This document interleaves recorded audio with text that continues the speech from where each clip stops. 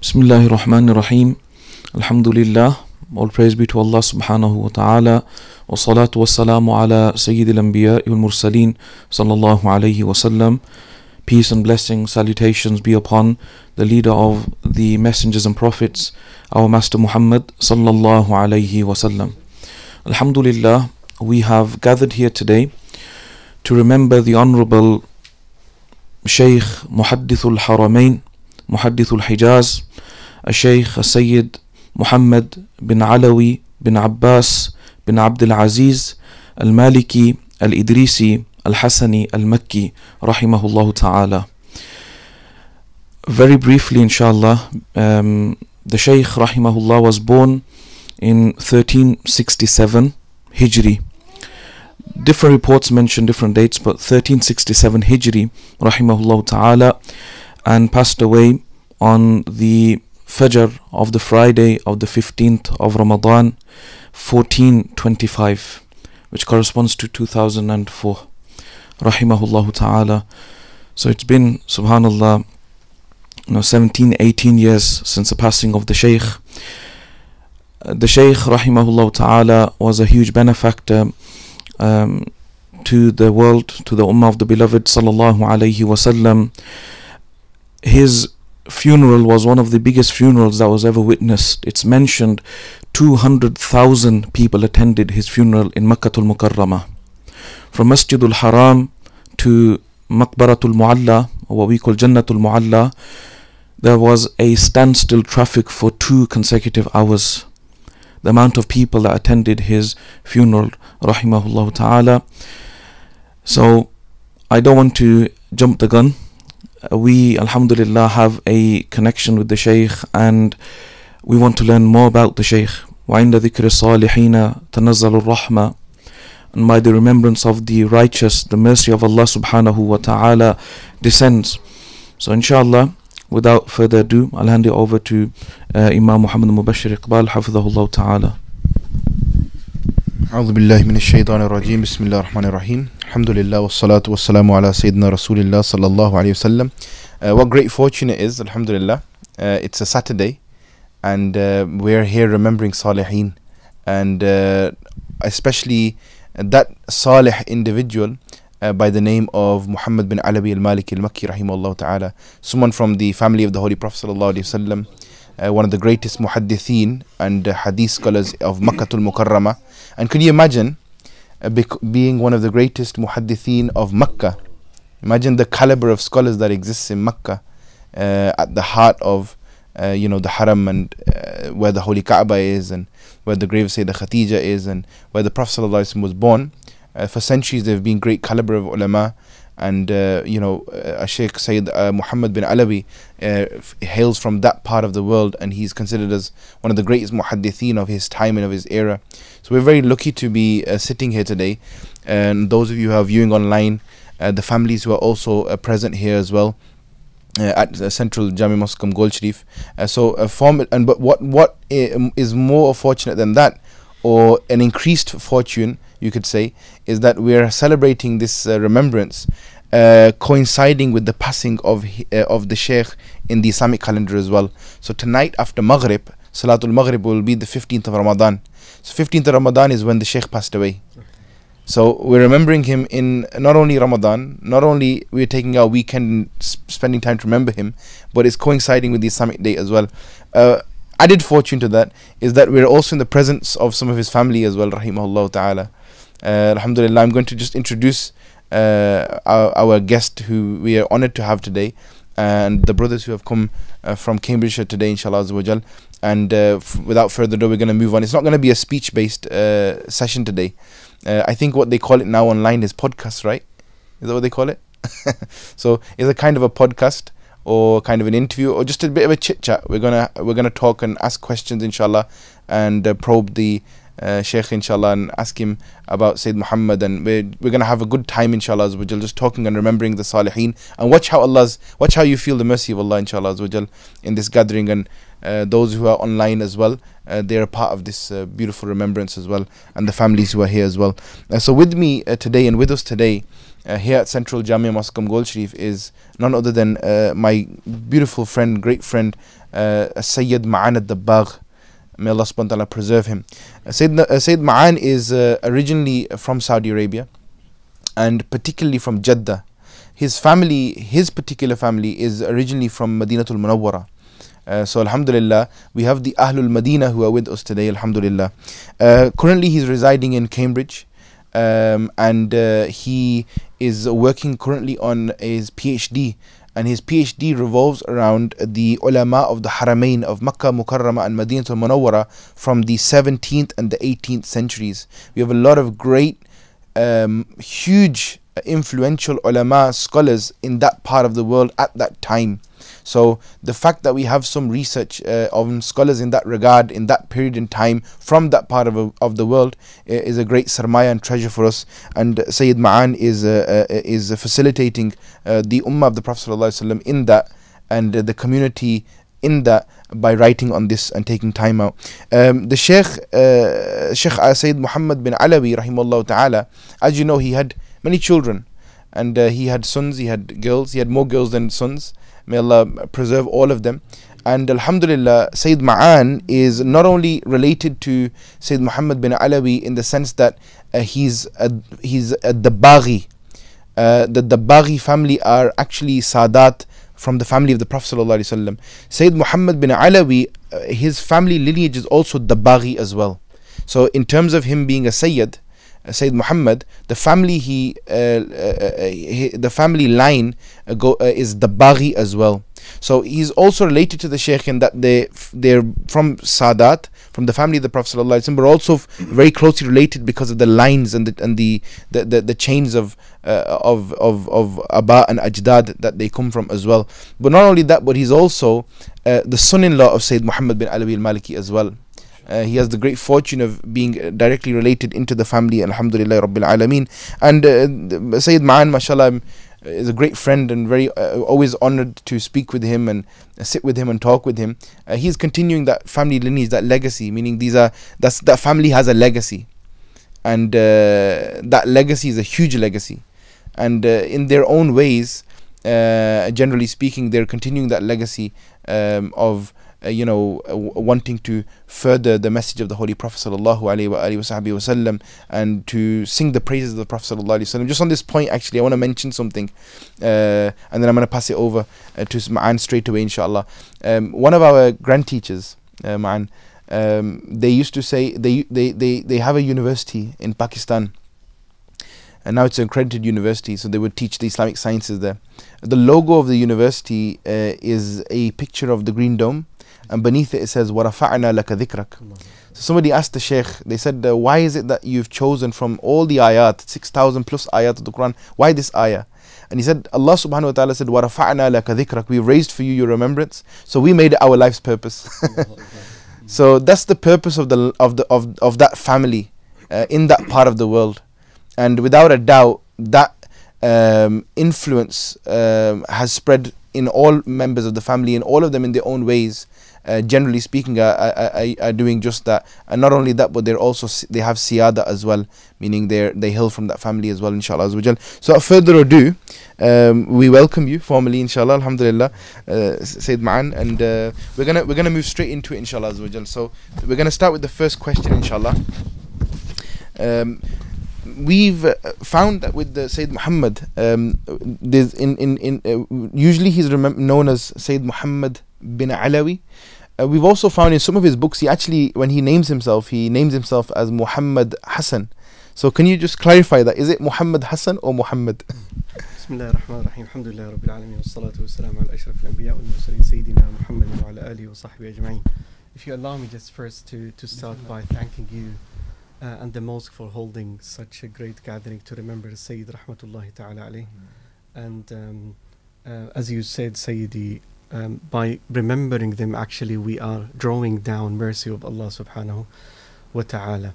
And also, if you don't mind, if we can just start by reading Fatiha for the Sayyid, and then we continue. Bismillahir Rahmanir Rahim. Alhamdulillah.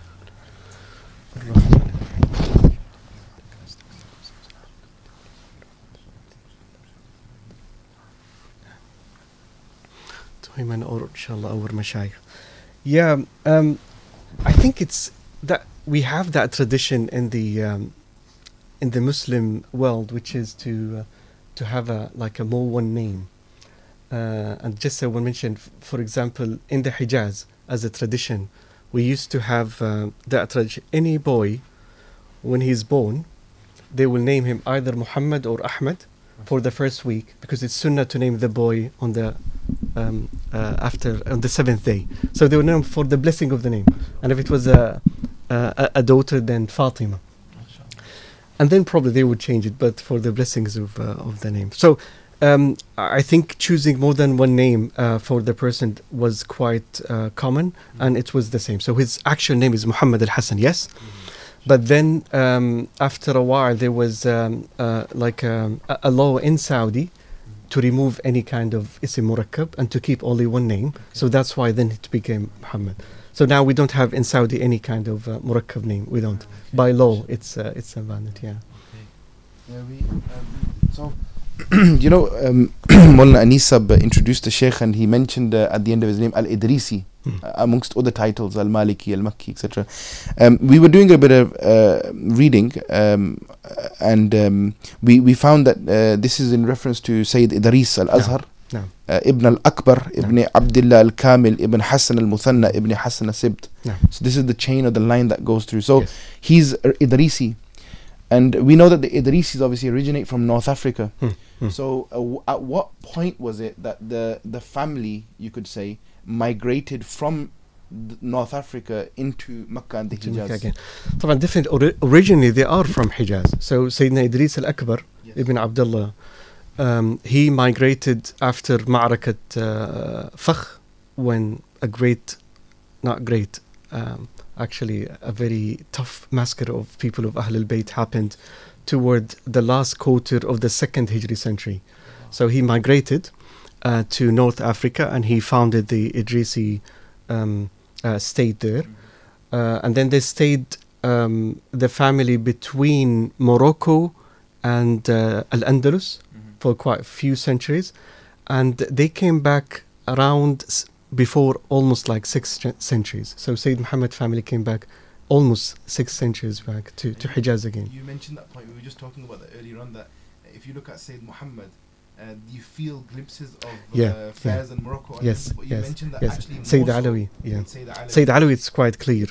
When you look at his pictures, especially with the kuhul, I mean, it's quite clear as a Moroccan Sayyid from Fez. Exactly. Subhanallah. MashaAllah, with the Shaykh, rahimahullah ta'ala, Sayyid Muhammad, his honourable father, Shaykh Alawī, was also, had a seat, a mudarris in Masjid al-Haram, and his honourable grandfather. How far back did this tradition of teaching, hadith and ulum, because it's not necessary that, there must have been somebody within the lineage who came this way, but how far back in the ancestry of the Shaykh is this? It's one of the known families of scholarly tradition for about 5 or 6 centuries back. So all his fathers and grandfathers, they were muftis, qadis, and imams of haram, or in some areas. So it's mashallah, it's a long tradition and heritage. And even with the Shaykh Sayyid Muhammad, we were actually reading that the tradition obviously then carried on, and he imbibed that tradition most definitely. But what was something quite amazing we were actually reading was that before he actually reached bulugh and puberty, his father already made him a form of a teacher, and he would send students to him. So students would come to Sayyid Alawī to study with the father, and he would send them to the son, and the son was not even maybe 8, 9, 10 years old at that time. He used to teach at very early age. And even, by the way, Sayyid Alawī got an ijazah to teach in the haram while he was 19. So he was given an ijazah to teach in the haram, Sayyid Alawī ibn Abbas. And Sayyid Muhammad, his father used to send students to study with him, and then definitely he inherited after that the place of his father, when Sayyid Alawī passed away in 1971. MashaAllah. All the great scholars of Mecca, and this is kind of a tradition we have in Hijaz, all the great scholars of Mecca, including Shaykh Hassan Mashat, Shaykh Muhammad Nur Saif, and many other great scholars, they come together and they kind of assigned him in the chair of his father. And they attended the first lesson. And it was on just the 4th day after the death of Sayyidina Alawī. So after the Aza, 3 days, and then the 4th immediately, there was a dars in Alfiyyat ibn Malik. And the great scholars of Mecca attended with him. As to give him, the support, to give the and support and the authority. And give him that acceptance that he is rightfully the heir of his father. But just going back to his father then, before we move to Sayyid Muhammad, tell us a bit about Sayyid Muhammad Alawī. Sayyid Muhammad Alawī, Sayyid Alawī, the father. Because, and I'll tell you from what angle we're looking at, because one is that he's Sayyid Muhammad Alawī, the father. He is around in the time of the Ottoman decline. So that's that period in which Sayyid Alawī is in. And not only that, but there's huge heavyweight scholars in that period. So I'll just mention some of those ulama for your guys' reference as well. We have like Shaykh Sayyid Zaini al-Dahlan in that period. We have the likes of Shaykh Salih al-Kamal. We have Shaykh Muhammad Sa'id Babu Sail, rahimahullah. We have Sayyid Ismail Khalil. We have the brother of Ismail Khalil, who is Sayyid Mustafa. We have Abul Khair al-Mirdad. We have the likes of Abdullah ibn Siddiq ibn Abbas, the Mufti of the Hanafiya. We have Hamid Ahmed Muhammad al-Jaddawi. And that's also in the period when the Sharif of Mecca is an Ottoman. So his name was actually Ali Pasha. So we've got an Ottoman Pasha. It is obviously the Ottoman decline period. And we've got heavyweights like this who are around. And the reason why we have this knowledge of these heavyweights and these great scholars is because our ulama and mashayikh from the subcontinent, because many of us are South Asian, our South Asian ulama met and rubbed shoulders with these ulama. So when Imam Ahmad Rida Khan rahimahullah, other ulama, when they traveled to Hijaz, they sat and met and spoke and spent time with these ulama and benefited from each other in many ways. So Sayyid Alawī is in that period. So can you tell us a bit about Sayyid Alawī? Who was he? What was his life's mission, generally speaking, and what was his status as a scholar in Makkatul Mukarramah? Sayyid Alawī rahmatullahi alayhi, he was definitely kind of the one of the great scholars of Mecca. He was considered like the face of Mecca in a sense, and again, he was from the great. So he inherited the teaching position of his fathers, and he was with Shaykh Hassan Mashat, like the imams of Mālikī at that time, and Shaykh Muhammad Nur Saif. And I think one of the interesting thing about him, again, he was a great muhaddith, he was a great faqih, great usuli.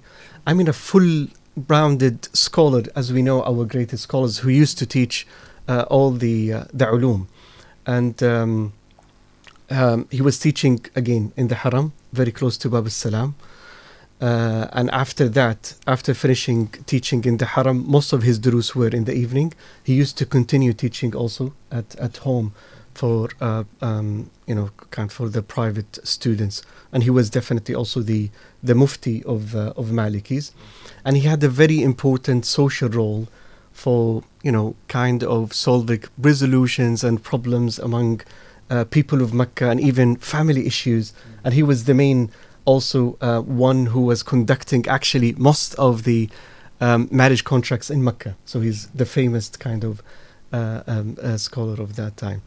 I think one of the differences, if we want, because probably people, they don't know a lot about Sayyid Alawī. Sayyid Alawī was a person who didn't have any conflict with the opposing sects in a way. He was always trying to do things in a very gentle way, and he was quite funny, by the way, Sayyid Alawī. So Sayyid Muhammad also was Sayyid Alawī. Once somebody came to him in the Haram, and he wanted to ask him for a fatwa, and that person divorced his wife 100 times. He said, "Ya Sayyid Alawī, I divorced my wife 100 times and I want to get it back." He said, immediately he said, well, I will take on my shoulder 97 divorces. There is only 3. Look at the Shaykh here. He would, why is because anything above 3 means nothing. So I will take the burden of 97 divorces. There is only 3 left. Please look at the Shaykh here and listen to another person. So Sayyid Alawī was, and the way he used to again to teach, and one of the stories again, one of the people tried to again to argue with him. He was mentioning, he said, Allahu wa Rasuluhu. Then he said, yeah, Shaykh, this is bid'ah and haram and like shirk. He said, okay, after a while, he said, okay, we want to read few verses from the Quran. He said, Bismillah. So Sayyid Alawī started to read. Said, A'udhu billahi min ash-shaytan rajim, bara'atu min Allahi thumma rasulihi. Said, ya Shaykh, this is haram. How come? It is wa rasuli. You said we can't say Allah and Rasul. So, so immediately he cited a verse from the Quran to support. So he was a very interesting personality, how he used to teach people and to engage with others. And what's quite interesting is as somebody who met Sayyid Al-Alawī rahimahullah ta'ala was the great Shaykh Diyauddin al-Madani, who was the Khalifa Mujaz of Imam Ahmad Rida Khan rahimahullah. They met, they had love for one another, mashallah. So we see that again, this tradition, all the traditions are intertwined. The mashrab and the source is one. And even, by the way, if we want to speak a little bit earlier, you know, Sayyid Muhammad al-Ma'soom is the son of Sidi Ahmad al-Sirhindi. Yeah. By the way, he lived in Hijaz for a while. He migrated to Hijaz. And through that, many of the Mujaddidi line basically came to Hijaz and become really prominent. So, subhanallah, it was a very interesting area.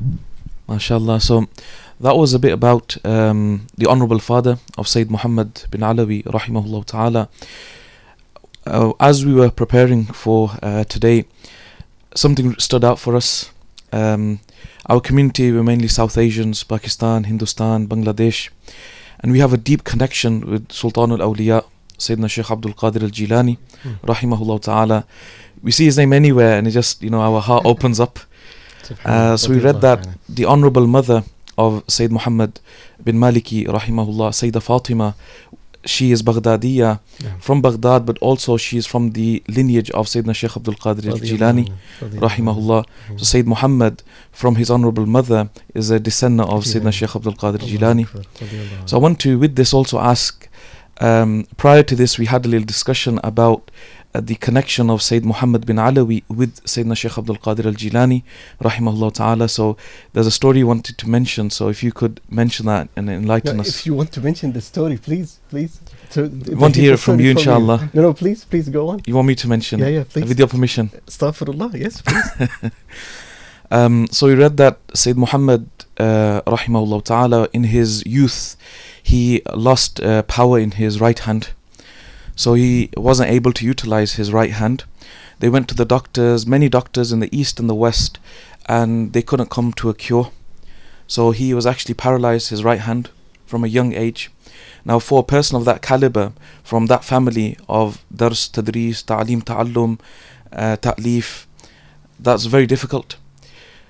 The Shaykh, after that, he went to the Ashab al-Badr, to the where the Shuhada of Badr are buried, for the ziyarah, done dua there, went to Madinatul Munawwara, Zadahallahu Sharafan wa Ta'zeema, presented his salam in the ziyarah.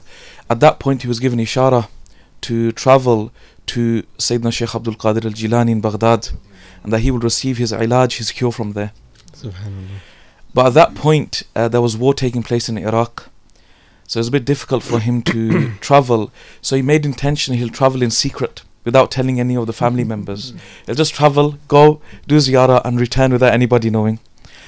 The day of his departure, he's about to leave his home, and his honourable wife, Sayyidah Ahmad, she came, and she says to him on the day that he's leaving, I had a dream that you're leaving and travelling to Baghdad.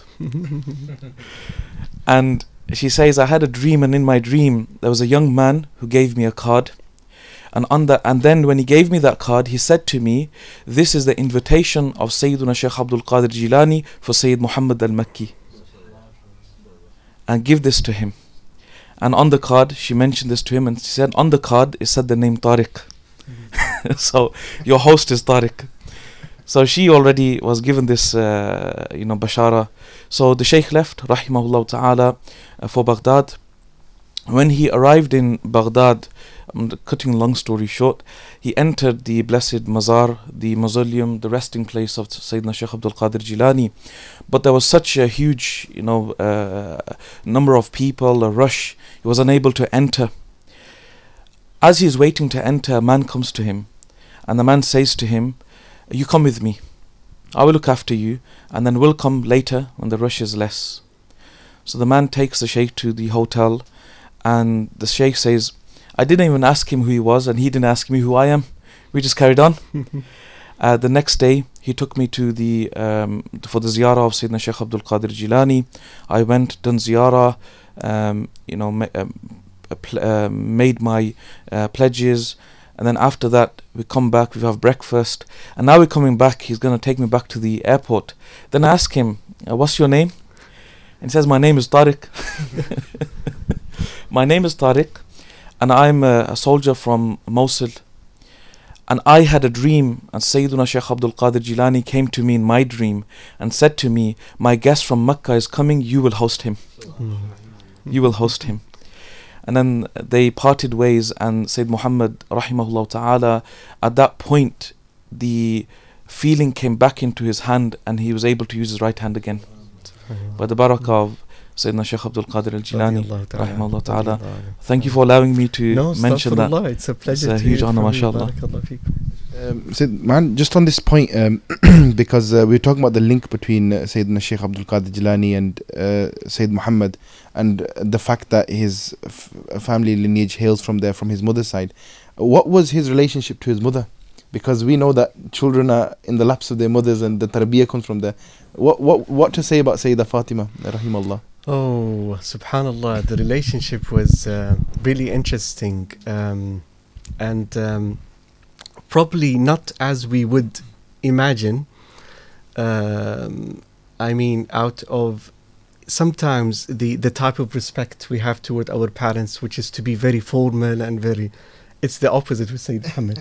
He was very respectful, but also he was also usually have funny things with his mom, and she used definitely to love him, and she used always to say to Sayyid Muhammad, أنت الذي لم تخلق مثلها في البلاد. He said, nobody was created like you to him. So Sayyid Muhammad definitely, yes, was very attached, and she used to live with them when Sayyid Alawī passed away, with Sayyid Muhammad rahimahullah. So she was like the blessing of the house, and whenever Sayyid Muhammad used to have guests to host from different, and sometimes they would come as families, and then they would receive the guest for the female sides, and they will honor the guests, and they will basically make dua with them, and but whatever, definitely before doing anything and major steps, definitely he will get the barakah of his mom and ask for her dua, and always he used to going up and down to the durus, he would pass by his mom and stay a little bit at least with her, and rahimahullah. Yeah, it was an interesting also connection. We were actually reading that he used to call his mom twice a day, rahimahullah, and that at one point I think he had a job as a lecturer. He was given a job as a lecturer in the Emirates, but he didn't take it because he wanted to stay with his mother. Yeah, even he was offered to be a minister.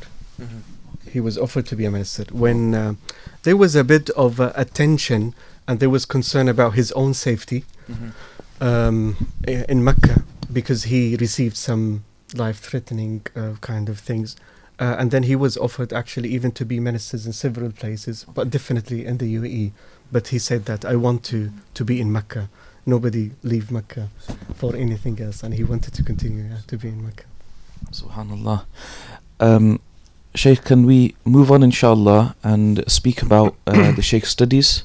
So if you could tell us a bit about the early years of the studies of Sayyid Muhammad rahimahullah ta'ala, his studies from the early age.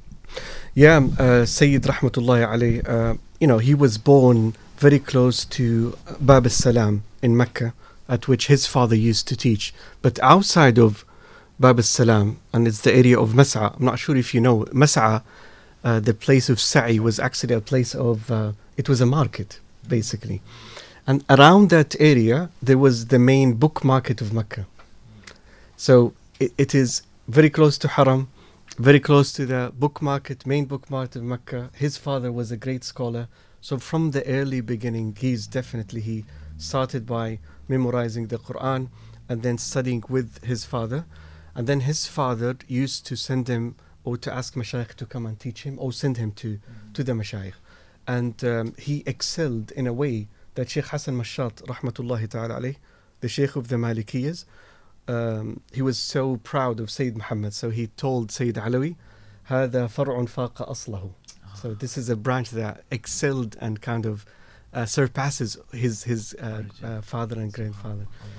So scholars of Mecca noticed that kind of how smart he was and how eager he was in getting knowledge. So they gave him a special attention. So even scholars of Mecca, other than Sayyid Alawī, gave him very special attention.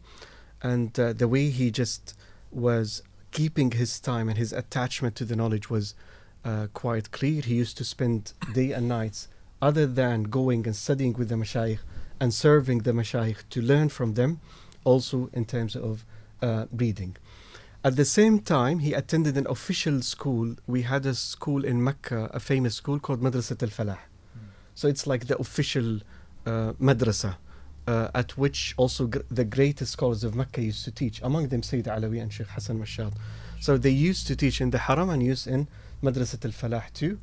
And then he continued his study there, especially with the Shaykh Muhammad Noor Saif, until he graduated after that. And before going to Al-Azhar, Sayyid Alawī again asked few of the Mashayikh to focus with him so that he can immediately go into like postgraduate studies, rahimahullah ta'ala. And then he studied definitely in the Azhar.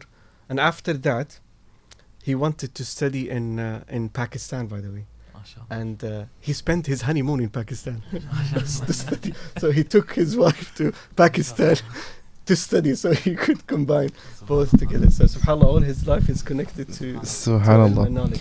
And we're actually reading his thesis in Azhar was on Al-Muwatta wa inayatul ummat al-Islamiyya bihi. Wa inayatu ummat al-Islamiyya bihi. And it's quite interesting because he also, after graduating, when he went to Azhar, he studied in Usuluddin as well, and did hadith studies there. Yeah. So that was up to the PhD level, alhamdulillah. Which is quite interesting because even though he's from Makkah al-Mukarramah, and obviously he's got great scholars who are in Makkah al-Mukarramah, he's obviously benefited from them as well.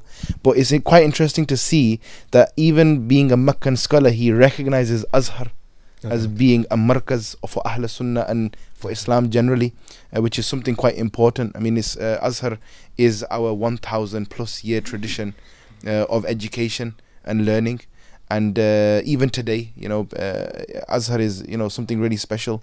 And we're actually very fortunate. I was telling Sayyid Ma'an that we have the Imam of the Azhar Mosque, which was originally the university here, staying with us in our complex, alhamdulillah. But what's interesting as well, they mentioned that when ulama would come to Makkah and Al-Munawwara, Makkah al-Mukarramah, Madinah al-Munawwara, they actually mentioned that they used to, he would benefit from them as well. No doubt. So because it was a markaz, these two places were obviously center points for the whole Muslim world. So you could imagine that he's also got his own personal teachers. Yes. But he's got, you know, anyone who's coming into Makkah al-Mukarramah, he's taking a sanid from them and benefiting from them. And, you know, so you could imagine the you know, and somebody who's like Sayyid Muhammad, who's like, he's pretty much a prince of Makkah al-Mukarramah. He's from a Sayyid family. But, you know, his what we learn about him is his inkisari and his humility. That even despite having the great scholars there in Makkah al-Mukarramah, him being from a Sayyid family, being from a tradition, yet he's taking a sanid from other ulama, and he's benefiting from their traditions and taking from them. I was watching a video when he went to the ulama of Damascus, and one of the, I think the Sahib Bayt, the one who was the host, he said, Sayyid, give us your ijazat. And he goes, astaghfirullah, how can I give ijazat? And there's great scholars sitting beside him. There's Ramadan Bhuti sitting there, and you have Ahmad Habbal sitting there, and Abdul Razak Halabi and others. Then he smiles and he says, it was an opportunity for him. He said, if they all give me the asanid, then I'll give my asanid as well.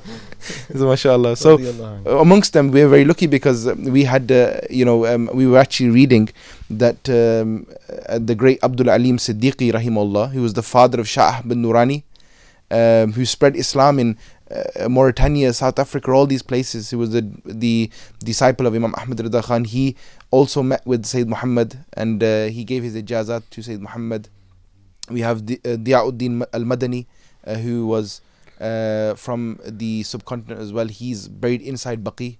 He also met with Sayyid Muhammad, gave ijazat to him as well. And also Mustafa Rida Khan, rahimahullah, the son of Imam Ahmad Rida, they met with Sayyid Muhammad, and they gave ijazat as well. So, and he traveled to many scholars, by the way. I mean, and this is the kind of the norm of many of the scholars. They start by their own scholars of the city or the region they are in, and then they start to travel extensively. And Sayyid Muhammad basically, as I said, he went to the subcontinent, he went to Morocco, he went to Syria to study with scholars and to get asanid from them. So he had more than 300 shaykh. Just to give you to put things into perspective, his students, he's now probably the muhaddith of Makkah, Sayyid Nabil al-Ghamri, حفظه الله تعالى. He published the asanid of the Sayyid rahmatullahi ta'ala in 3 volumes. Wow. Yeah. So asanid of Sayyid Muhammad in 3 only asanid of Sayyid Muhammad in 3 volumes. So he had a really extensive isnad. Do you want to just tell them about what the books behind? Okay, mashallah. So the Shaykh has written over 200 books. Some are printed, some are still in manuscript form. We have, mashallah, behind our honourable guest, a whole collection of 77 books that Sayyid Muhammad bin Maliki, Sayyid Muhammad bin Alawī, rahimahullah ta'ala, wrote. You see that? So these are his honourable son, Sayyid Ahmad, had these all printed recently. So they're all printed by the same publication, 77 of them, mashallah, all on different disciplines. Amazing works. And with that, there are a lot of hadith works. So that leads me to my next question. Sayyid Muhammad, rahimahullah ta'ala, was the muhaddith, the hadith scholar. Why was he known as the muhaddith? What was his relationship like with ilm al-hadith? Definitely, it started from, in general, Hijaz is a center of hadith. So even it's kind of the main discipline in the Hijaz. And that definitely goes back to, early years. So he was influenced by his father and by his scholars, because also we had great muhaddithin at his time at the level of his teachers, like Shaykh Muhammad Yasin al-Fadani, for example, who were the musnideen of the whole world. So that influenced him. And then when he studied his PhD too, when he focused on al-Muwatta, also because he's a Maliki, also he has that special link to Muwatta of Imam Malik, and he wrote different studies about the Muwatta, by the way, not only the PhD. And not the PhD only, yes. And about Imam Malik, rahimahullah ta'ala, also he wrote a study about him. And by the way, he kind of specialized in hadith in an early stage. Also his PhD, he got it when he was 25. And it was something at that time in the Azhar to have a PhD at 25. At 20, it's when he finished, late 60s, yeah. So at that time, still can exactly, and Hassanī Makhloof and Salih al-Ja'fari and all these scholars, Shaykh Salih rahimahullah ta'ala. So it wasn't that easy to get, so he got that. And then basically when he specialized in hadith, as I said, he started by taking all the asanid of the local scholars, and then he started to disseminate that to take the asanid of the whole world. And one of the main points why he had a connection with hadith, 2 things. One of them he mentioned it in one of his introduction of one of the books. Now I don't remember. He said, which book يعني? He said فكلام سيد البشر هو سيد كلام البشر. كلام سيد البشر هو سيد كلام البشر. He want to focus on hadith because the words of the master of the universe is kind of the master of word of the whole universe. Well, yeah, this is one thing. And the other thing he mentioned, one of his main intentions, also he mentioned that in some of the books, because of it is related to the beloved alayhi salatu wasalam. Whenever he read or narrate, he will send salawat and salutations. So to mention the name of the Prophet alayhi salatu wasalam and to serve his sunnah, especially at the time at which people were little bit concerned about the attachment and the connection with the Prophet ﷺ due to, you know, some of the extremist views that we had. And also, unfortunately, those who were known as a bit of extreme people, they were the people of hadith. So he want to prove again that the people of Sunnah are people of hadith, and they are well grounded in hadith and very, very strong in hadith, and to support kind of the argument of the manhaj of Ahlu Sunnah wal Jama'ah through the tradition of hadith. MashaAllah, MashaAllah, Barakallah. Sayyid Muhammad, rahimahullah ta'ala, with this he would spread hadith as well. So we read that just in Indonesia, within his honourable life, he had established over 70 institutions, which his students directly and indirectly surpassed 100,000. Yeah. So how was he like with his students? That's, you know, Wallahi, the relationship with the students and the people around him it's just really amazing. And I think just to give an indication, all the students or most of the students, especially the close one, would call him Abuya. Abuya means my father in our Hijazi dialect. So he used to provide shelter, food, everything for them. And especially with the students who came from, you know, from Indonesia and the Far East, you know, sometimes people would, unfortunately, they would not deal with them as with the locals, for example. And Sayyid did not accept that. So in one occasion, he was invited, and then he went into the roof. This is one of the tradition in Hijaz. They use the roof for gatherings and mawalid and even for marriages and whatever.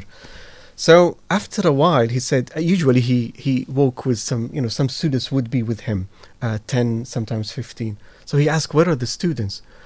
They said, well, they kept them with the servants. And he said, he called the host and he said, please, if you don't let them to come and sit with me, I will leave.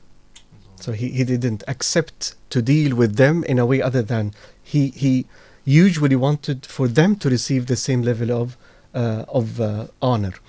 And also at the beginning, when he had resident students, sometimes people would help him financially to support the students. He was, alhamdulillah, in a good condition, but for the students.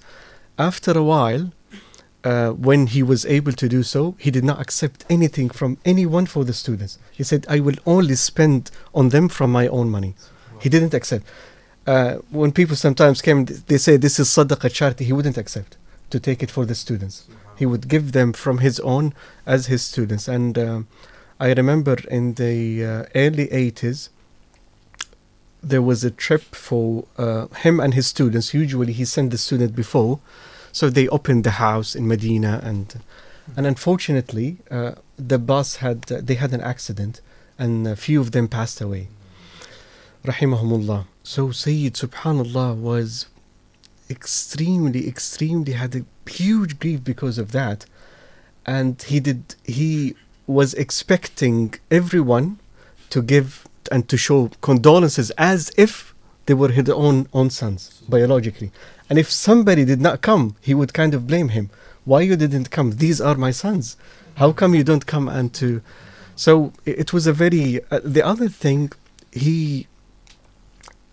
about not only the resident students, as you know, there were people of Mecca and different parts of the Hijaz. They used to attend his durus from outside the madrasa. And the Sayyid used to teach every single day, basically, and on average, like from 300 to 500 people attend on daily basis. No. So this is at his house. In the Haram, it used to be more, 1,000.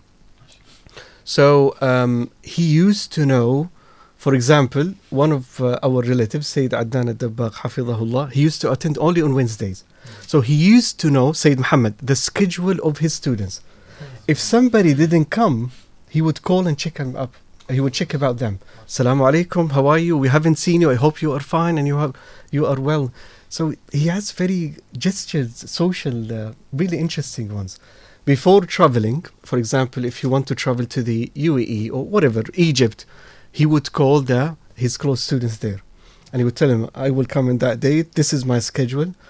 Immediately after landing, going back to Mecca, he will call each one of them, thanking them, and alhamdulillah, I have arrived and everything is good, and he would thank them for everything. Whenever anyone would give him a gift, even if it was really small gift, from his students, but you know, mainly many of the students would give him gifts. He had a small notebook, and he would write the gift and who gave him the gift, so to return back a gift to keep record. So his connection with the people in general and with students was really, really close connection as a real father. When they call him Abuya, or my father, it's really for a reason, because he used to live, even by the way, at his early, when he had his health was good, he used to wake them up for Qiyam al-Layl and do Qiyam al-Layl with them, and he had an etiquette.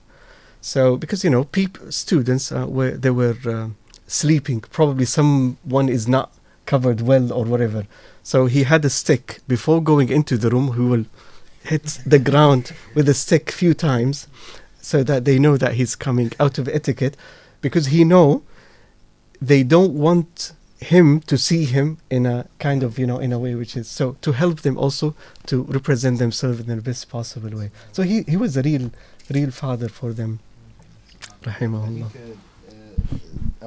We were reading in one place that they said that he would spend just on his family and his students monthly 50,000 riyals.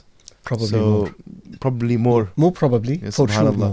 But that's just to put that into perspective, that for according to modern day, the equivalent of that would be about £10,000. More than this. Yeah, more than this. Just to give you, during the Hajj period, when usually many people want to visit him, so he opened the majlis, and on daily basis, more than 1,000 people, all of them, they would eat. So this is what I witnessed. At least 100 full sheep will be slaughtered and being served to people during the Hajj season. At least. This is at least. And other than the sadaqah that we don't know about, other than the... we were reading as well that he used to have 3 registers just for the poor and needy. And subhanallah, yes, and there is a time. So usually on daily basis, during his dars, he would sit after Isha. If people need anything, they would come and speak to him. But in Ramadan, there is no time. The door is open always. Anyone could come and ask for anything. And he was just so generous. I mean, no one would visit him without being fulfilled financially, spiritually, and even intellectually by having gifts from his books and from... You can feel, subhanallah, the generosity when you see him around. So just moving on from there, then that's his students who are not biologically related to him. What about those who were related to him biologically? His family. How was he with his family? How was he with you and your, his children, his wives, his grandchildren, etc. What was he like at home? Subhanallah. Again, he was an interesting and very kind, and also in a way funny. Even with he liked to make the gathering funny, and to make scholarly jokes in a sense, and to make people around him. Once I remember, he called me, "Man, come," said, "sit beside me." I said, he has a huge haiba, so when you tell you come, so you don't know what's gonna happen. He said, "I want to tell you a story." Bismillah, Sayyidi. So he said, once a famous merchant in Mecca, in Jeddah, called me, and he had he was in a really tough situation, like do or die, something like that, and he asked his spiritual kind of support. So he asked that person to have his private jet. He wanted to fly to Sayyid Al-Hassanī al-Shadili, Sayyid Muhammad, and he said, yes, definitely, Bismillah. He provided the private jet. He was a very rich person. So Sayyid Muhammad called few people, and they went. And you know, he give you context, and when he explained things, and yeah, Sayyid Ma'an, this has happened, and this is in a very nice way. So anyway, he said, and we went to Egypt, and then we went to the maqam of Sayyid Al-Hassanī al-Shadili, and we sat around the maqam. I asked the students to get their subha, and we started the dhikr. And he told me, then the land started to shake up. So I lowered my head and said, he said, this is not a karama, it was an earthquake. He goes, don't shake your hand, this is not a karama. It was an earthquake. So he was very, subhanallah, and you enjoy sitting with him. And you don't feel that this is the great wali and scholar when you see him in his dars and his. The other interesting thing, that he used to engage the family in authoring books. So by the way, his time with the family was a time of writing. So he used to ask his daughters to bring me that book from there, open that page and that chapter, read for me. He will engage them in that. And immediately after the durus, the first thing that he would ask about is, what did you learn? He will ask his daughters, what did you learn from the dars? What do you have from the test? What the things, if you have questions? And he will ask them to sometimes to recite awrad for him. So subhanallah, it's a full of kind of scholarly subhanallah family and living in a really interesting way. And he used to honor and love his daughters to a level that cannot be explained, especially his daughters. Subhanallah, yeah. And he used to honor them and respect them and give them, especially from his own time, and probably to pay more attention. For example, he would let his sons like Sayyid Ahmed, Sayyid Abdullah study with other mashayikh. He would bring mashayikh for his daughters, but also he would kind of by himself make sure that to teach them. Because we were actually reading about this, you mentioned what did you learn, the dars, etc. We were reading somewhere that whenever you'd speak to his children, he'd always ask them, Ma fa'alt ma karat. What are you doing? What are you up to? And what are you reading? What you're reading, and yes. There was one story actually about Sayyid Ahmed, that one day he went out with his family to a picnic. So imagine he's on a picnic with the family. So the Sayyid rings up and he asked him, he says, how are you doing? What are you reading? And Sayyid Ahmed said, I've got Sahih Muslim with me. Or Sharaf Sahih Muslim commentary. And he was so happy and overjoyed that, even despite him being out on this picnic with the family, he's constantly in reading. SubhanAllah, because he was connected. My mother-in-law, she used to tell me that rahimahumullah, both of them.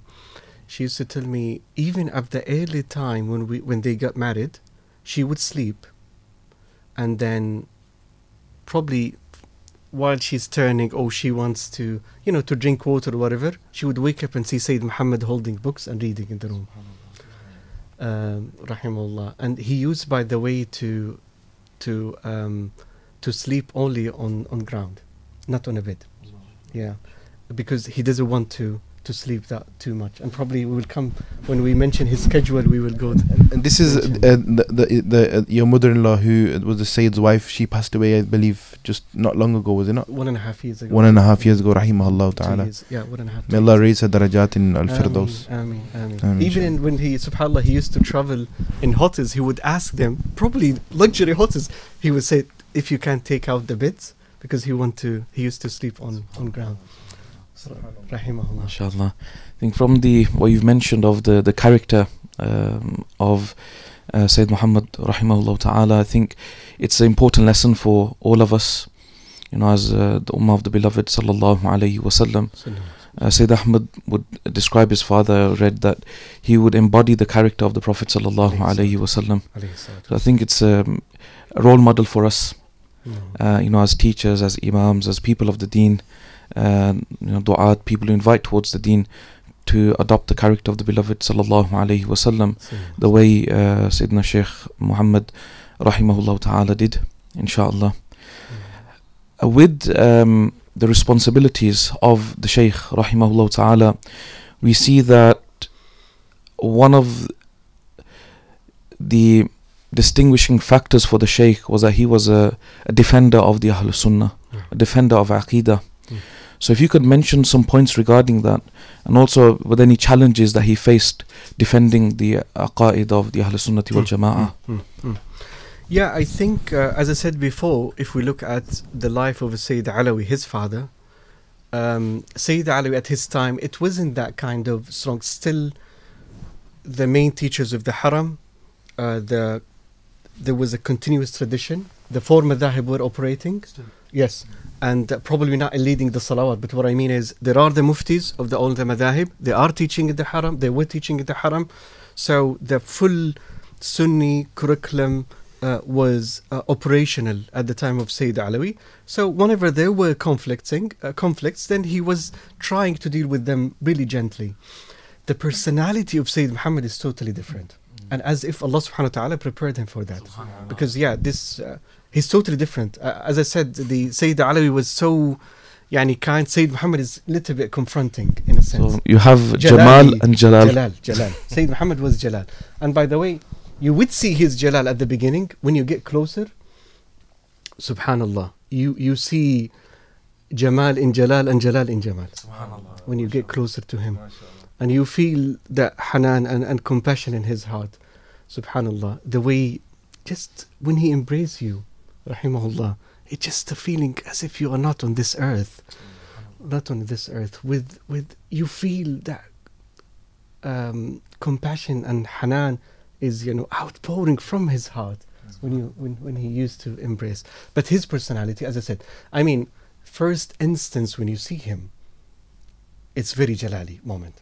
And even sometimes when he's teaching, they say, all the people in the dars will shake, he's Jalali, very, very kind of Jalali, rahimahullah. So Allah subhanahu wa ta'ala, wallahu ta'ala alam, prepared him for that moment. So he felt that the tradition is, alhamdulillah, the tradition never dies, but it's kind of being underestimated and it's not as apparent as it used to be. And he felt that now this is part of the mission. And again, as a scholar of hadith, he can defend the manhaj of Ahlu Sunnah wal Jama'ah using definitely the Quran, all the Sunnah, and he knows the ins and outs of the Sunnah.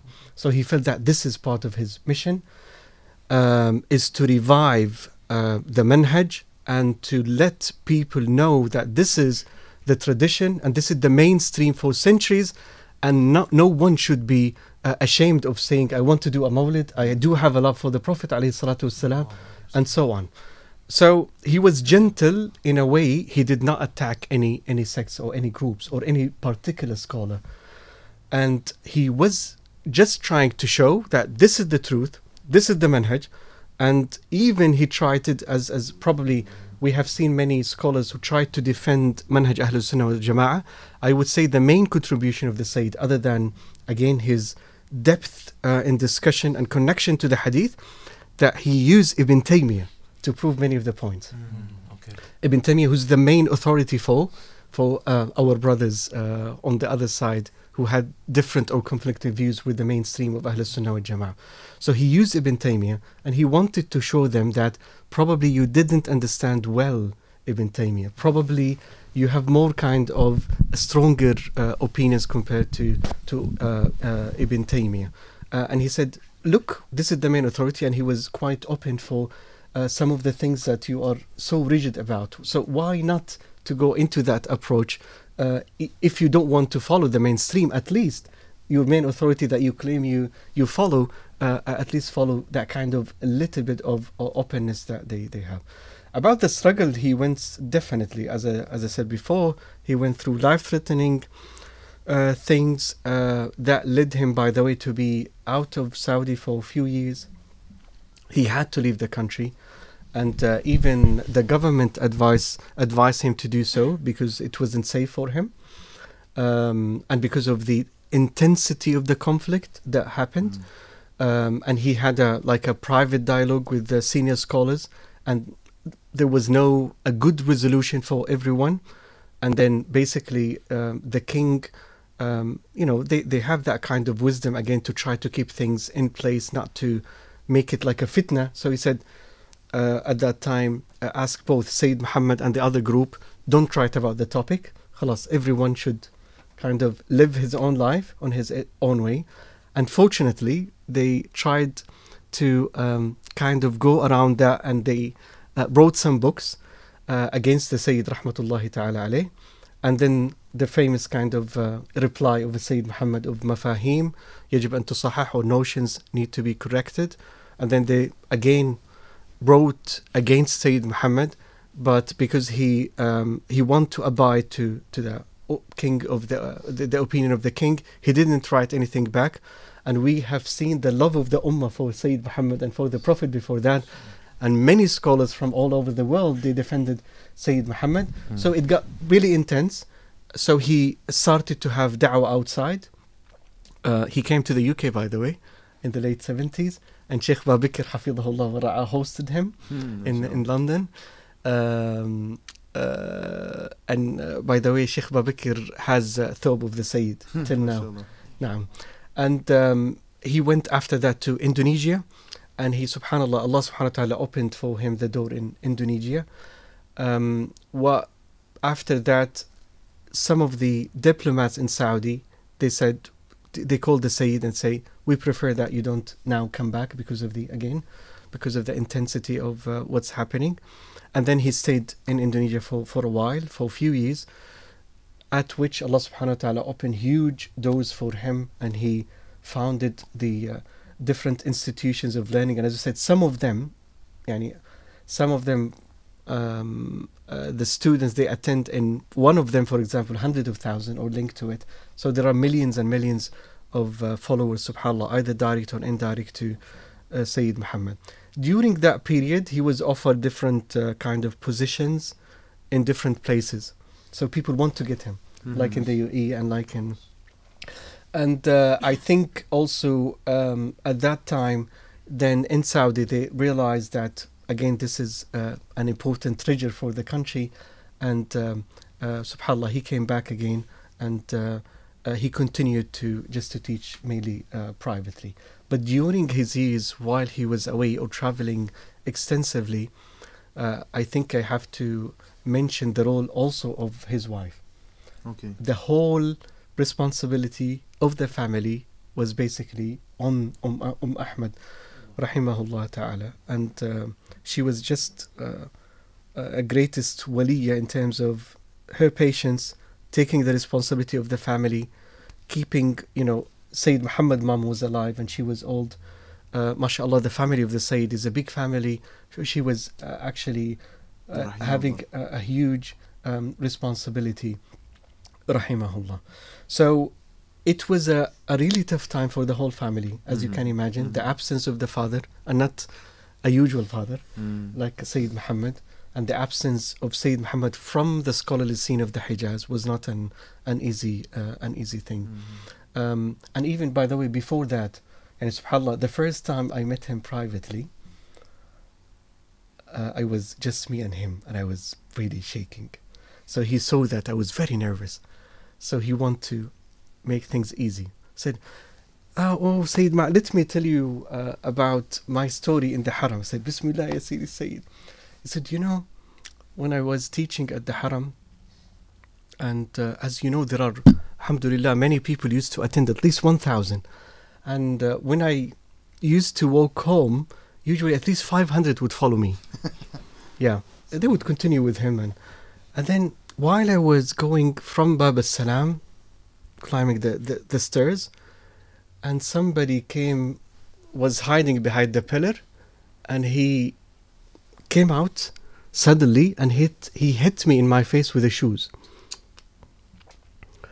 And he was laughing, Sayyid Muhammad. Oh, while he was telling this. Why he was telling this story. He was laughing. Oh, and he hit me. And he said, it wasn't once, it was twice. It was twice. And he was laughing.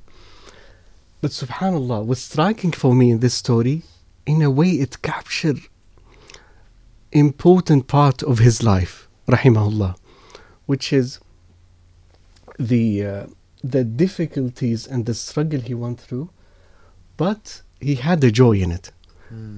he had a spiritual reward of it, which is the connection with the Salihin or with the Prophet and Bisharat that he had. And though it was difficult, yes, for him, for the family, but it was very rewarding. Very, very rewarding and for him. We just want to reiterate that point, that what's this mission he's talking about is twofold. One was defending the Aqeedah of Ahlu Sunnah wal Jama'ah, and secondly was to reconnect the Ummah back to the Prophet ﷺ. He felt that that connection had broken, and we're going to come on to that in a little while. And his mission was to reconnect people and bring people's hearts back to the Prophet ﷺ. And just on this point, it's quite amazing because he mentioned this story, and it leads on to my next question, because just on this segment there's a few questions we want to ask just to detail some points. You mentioned about him teaching in the Haram, there being 1,000 people there. To teach in any mosque is an honor, because the masajid are sha'airullah, the symbols of Allah subhanahu wa ta'ala. And you know, to be able to teach inside the Haram, you know, imagine the honor of that. Being a teacher inside Masjid al-Nabawi, or being a teacher inside Masjid al-Aqsa, may Allah subhanahu wa ta'ala preserve it. These are great honors. And Sayyid Muhammad was a teacher in the Haram, and he would teach people. And there's actually a video online. I believe the video is it looks like it's Ramadan, because he's talking about Badr. And inshallah Badr is coming up on Tuesday. Inshallah will be the 17th of Ramadan. And so he's teaching inside the Haram, but we know that he left that post. He removed himself from that post. Is there truth behind this, that he did? Yeah, actually, when again that kind of conflict happened, it was getting too intense and too tough. He felt it wasn't appropriate for him to continue to teach in the Haram. And also he felt probably that in all cases that would be the result of it. So he he left teaching in the Haram, and his post also as a teacher in al-Qura too, and he just dedicated his life for his kind of private teaching and da'wah, as I said, because he felt it was too intense, and it wasn't right to probably to continue, especially after those kind of incidents. Just to continue, people did not leave him.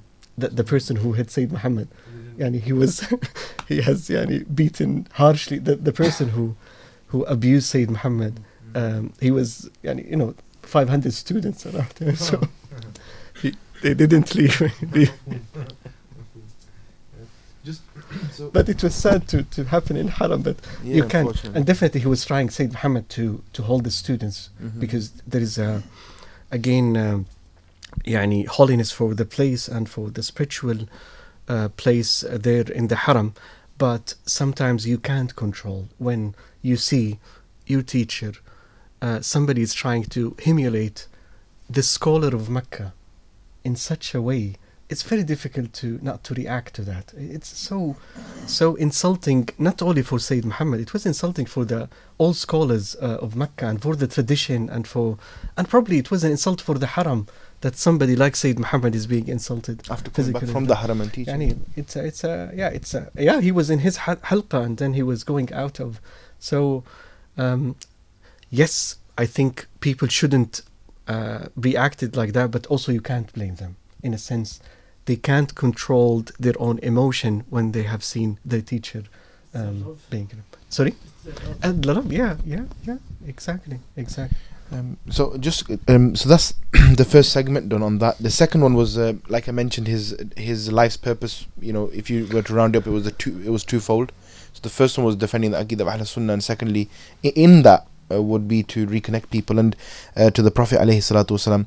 And what's amazing is that in that period that Shaykh Muhammad bin Alawi is in, and especially Shaykh Alawī, his father as well, you find that this tradition of reconnecting people's hearts to the Prophet ﷺ, because the ulama Rabbaniyin, they felt and they saw that their connections being lost with the Prophet ﷺ because of certain aqaid, certain beliefs, certain ideas, certain understandings are leading people to move away from that living connection with the Prophet ﷺ. And you find scholars all around the world who are in this period, in the last 20th century, trying to reconnect people back to the Prophet ﷺ. Like, for example, one of the great scholars that you can obviously, I think everybody here will know, is the great later Lebanese scholar, but originally Palestinian, Shaykh Yusuf bin Ismail al-Nabhani, rahimahullah ta'ala.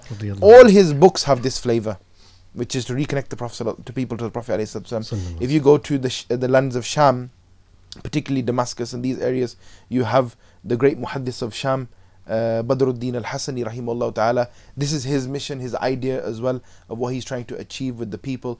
If you come into into Makkah al-Mukarramah, aside from this particular family who we're talking about, Sayyid Alawī and Sayyid Muhammad bin Alawī and this great Idrīsī family, you have the likes of Babu Sail and Zaini al-Dahlan, these and Shaykh Saleh Kamal and these scholars. They really stand out, especially with Zaini Dahlan. With Zaini Dahlan, if you read his books, he is really trying to bring people back to the Prophet ﷺ. Same thing in the subcontinent. In our subcontinent, South Asian tradition, we have great scholars and ulama in the last century who were bringing people back to the Prophet ﷺ. You know, Iqbal, he was one of those people. But Iqbal says something very profound and it really sums up how he's describing that period of time in which he lived, the 1850s to the 1950s, this 100-year period. What he's saying what he's essentially saying is, and he writes, he says, "Wo faka kash ke maut se darta nahi zara." This is the words. "Wo faka kash ke maut se darta nahi zara." So he's saying, you know, the colonial period, when these colonizers are coming into Muslim lands, they're pillaging Muslim lands. Yusuf Nabhani's in Lebanon, and we have a sense of colonization taking place there. Invaders are coming into that part of the world. We have North Africa, we have the Qahtani family, we have the French trying to take over there. If you go to the subcontinent, you have infiltration of the British Raj there, and in the Hijaz as well. We have this happening everywhere. So what Iqbal's saying is, he's explaining that scene. He's saying, "Wo faka kash ke maut se darta nahi zara." When all these colonizers turned up, when all these infiltrations turned up from within and without, they're looking at the Muslim people. They're like, these are really poverty-stricken people, but they're not scared of death. They're not scared of dying. So when we come with all our gunpowder and all our guns and all our ideas and all of these things, we're just trying to scare them so that they become obedient. But they're not even scared of dying anyway. But they got nothing. They've got nothing of the world with them.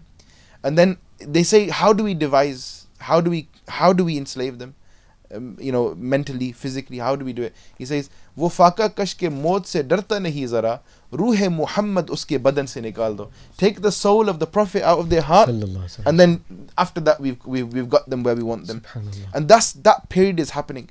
So in the subcontinent we have the likes of Fadlul Haq al-Khairabadi, rahimahullah ta'ala. He plays a huge role in defending Sunnah, in reconnecting people back to the Prophet ﷺ. We have the likes of Imam Ahmad Rida Khan, rahimahullah ta'ala. You know, his whole life's mission is to defend the Prophet ﷺ. He used to actually say, the Imam used to say that, I'm happy when people call me and insult me, because at least during that time they're not saying anything about the Prophet ﷺ. And that's his whole life mission. So it's incredible that we have all of this happening. The political situation there, we have the Aqidah issues, the disconnection that's happening there. Sayyid Muhammad is in that picture as well. He's somebody who's got that mission as well, and you see that stand out in him. And another point on this is that, you know, it's an obligation of the ulama to do this. The challenges of their time, they have to deal with it. So it's not like we're praising Sayyid Muhammad for doing his job, but we're praising him because how beautifully he did his job. So this leads on to the question, and the question is that what works did he write? I mean, all his works have this flavor in it. Yeah. But what particular works did he write on this angle of number one, Aqidah based, defending Ahlu Sunnah Aqidah, and then second fold, which was reconnecting the Prophet, the Ummah to the Prophet ﷺ. What kind of major books are there in this regard?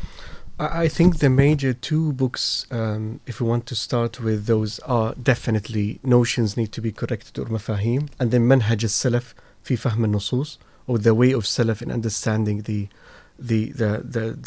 scriptures, basically Sunnah and Quran.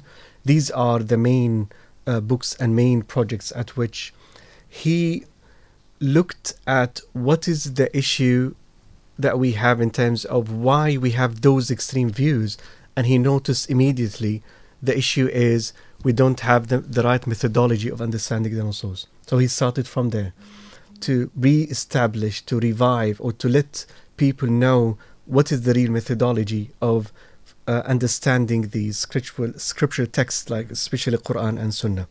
So Mafahim and also Manhaj al-Salafi Fahm al-Nusus. And these two books, as you're probably going to see, it's divided into things which are related to fiqh and aqidah, and definitely the mix. People have, some of the people again, who think that they have a phobia from like shirk and these things, between the maqam of lordship of Allah subhanahu wa ta'ala and the maqam of nubuwah. So he, just to make it very clear, there are two different realms, and there's no physical, or there's astaghfirullah, nothing beyond that, or ta'zeem, not exactly, it's something different. So these are the main which related to the methodology, and also it's flavored definitely with love. But then I think one of the important books related directly to the Prophet alayhi salatu wasalam is Muhammad al-Insan al-Kamil, Muhammad the Perfect Man, and it's translated into English, alhamdulillah, and al-Dakhā'ir al-Muhammadiyya. And al-Dakhā'ir al-Muhammadiyya, I think it's kind of that sparked the whole challenge that happened, or the conflict that happened. And that love of the Prophet alayhi salatu wasalam led Sayyid Muhammad rahimahullah, as I said before, to have even opinions to show glorification to the Prophet alayhi salatu wasalam in a way no one before him said that. So for example, one of the interesting points he mentioned about the hadith, the famous hadith, that the angels took the Prophet sallallahu alaihi wasallam, opened the chest, and they removed like a black cattle or something from his heart, and they say, وَذَلِكَ حَظُّ الشَّيْطَانِ مِنْكَ. This is the portion of shaitan from you. So, and he mentioned all the muhaddithin, how they explained the hadith and different opinions, and then he mentioned his own. He said, well, he said like this, what I understand from that portion of the shaitan from the mercy, because he was sent as a mercy for the whole universe, including the shaitan. So Allah subhanahu wa ta'ala took that portion, so he doesn't have mercy toward the shaitan.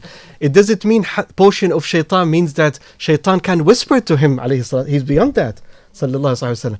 So from rahmah, and he supported his, again, view with some evidence that the shaitan in the hereafter, when he sees the intercessions of the Prophet ﷺ, he would try to raise his head so the Prophet see him and he might be merciful toward him. So he said this is a dalil that Allah subhanahu wa ta'ala what took is actually the portion of rahmah, of mercy toward the shaitan. Another thing, interesting point also, he mentioned لا أقسم بهذا البلد وأنت حل بهذا البلد. As you probably know, many of the mufassirin say this is an actual qasam. So Allah is making an oath. Makkah, because of the Prophet, is there. Sayyid Muhammad said, no, it's actually la is la, nafiya. So he's saying that Allah subhanahu wa ta'ala is saying, how come I make qasam by Makkah and you are in Makkah and you are more beloved to me than Makkah? And how come I do qasam by Makkah and you are the beloved and you are in Makkah? So I should do the qasam by you, not by Makkah. This is what does it mean? And so on. So you see, interesting point. I don't think so. Anyone can think of such points unless first he read the whole tradition and he's filled with love. That the love is, as I said, is just coming out of him for the Prophet sallallahu alaihi wasallam. Openings, no doubt. MashaAllah. You've actually answered some of the questions that we had regarding the books and al-mafahim and the contents of these books.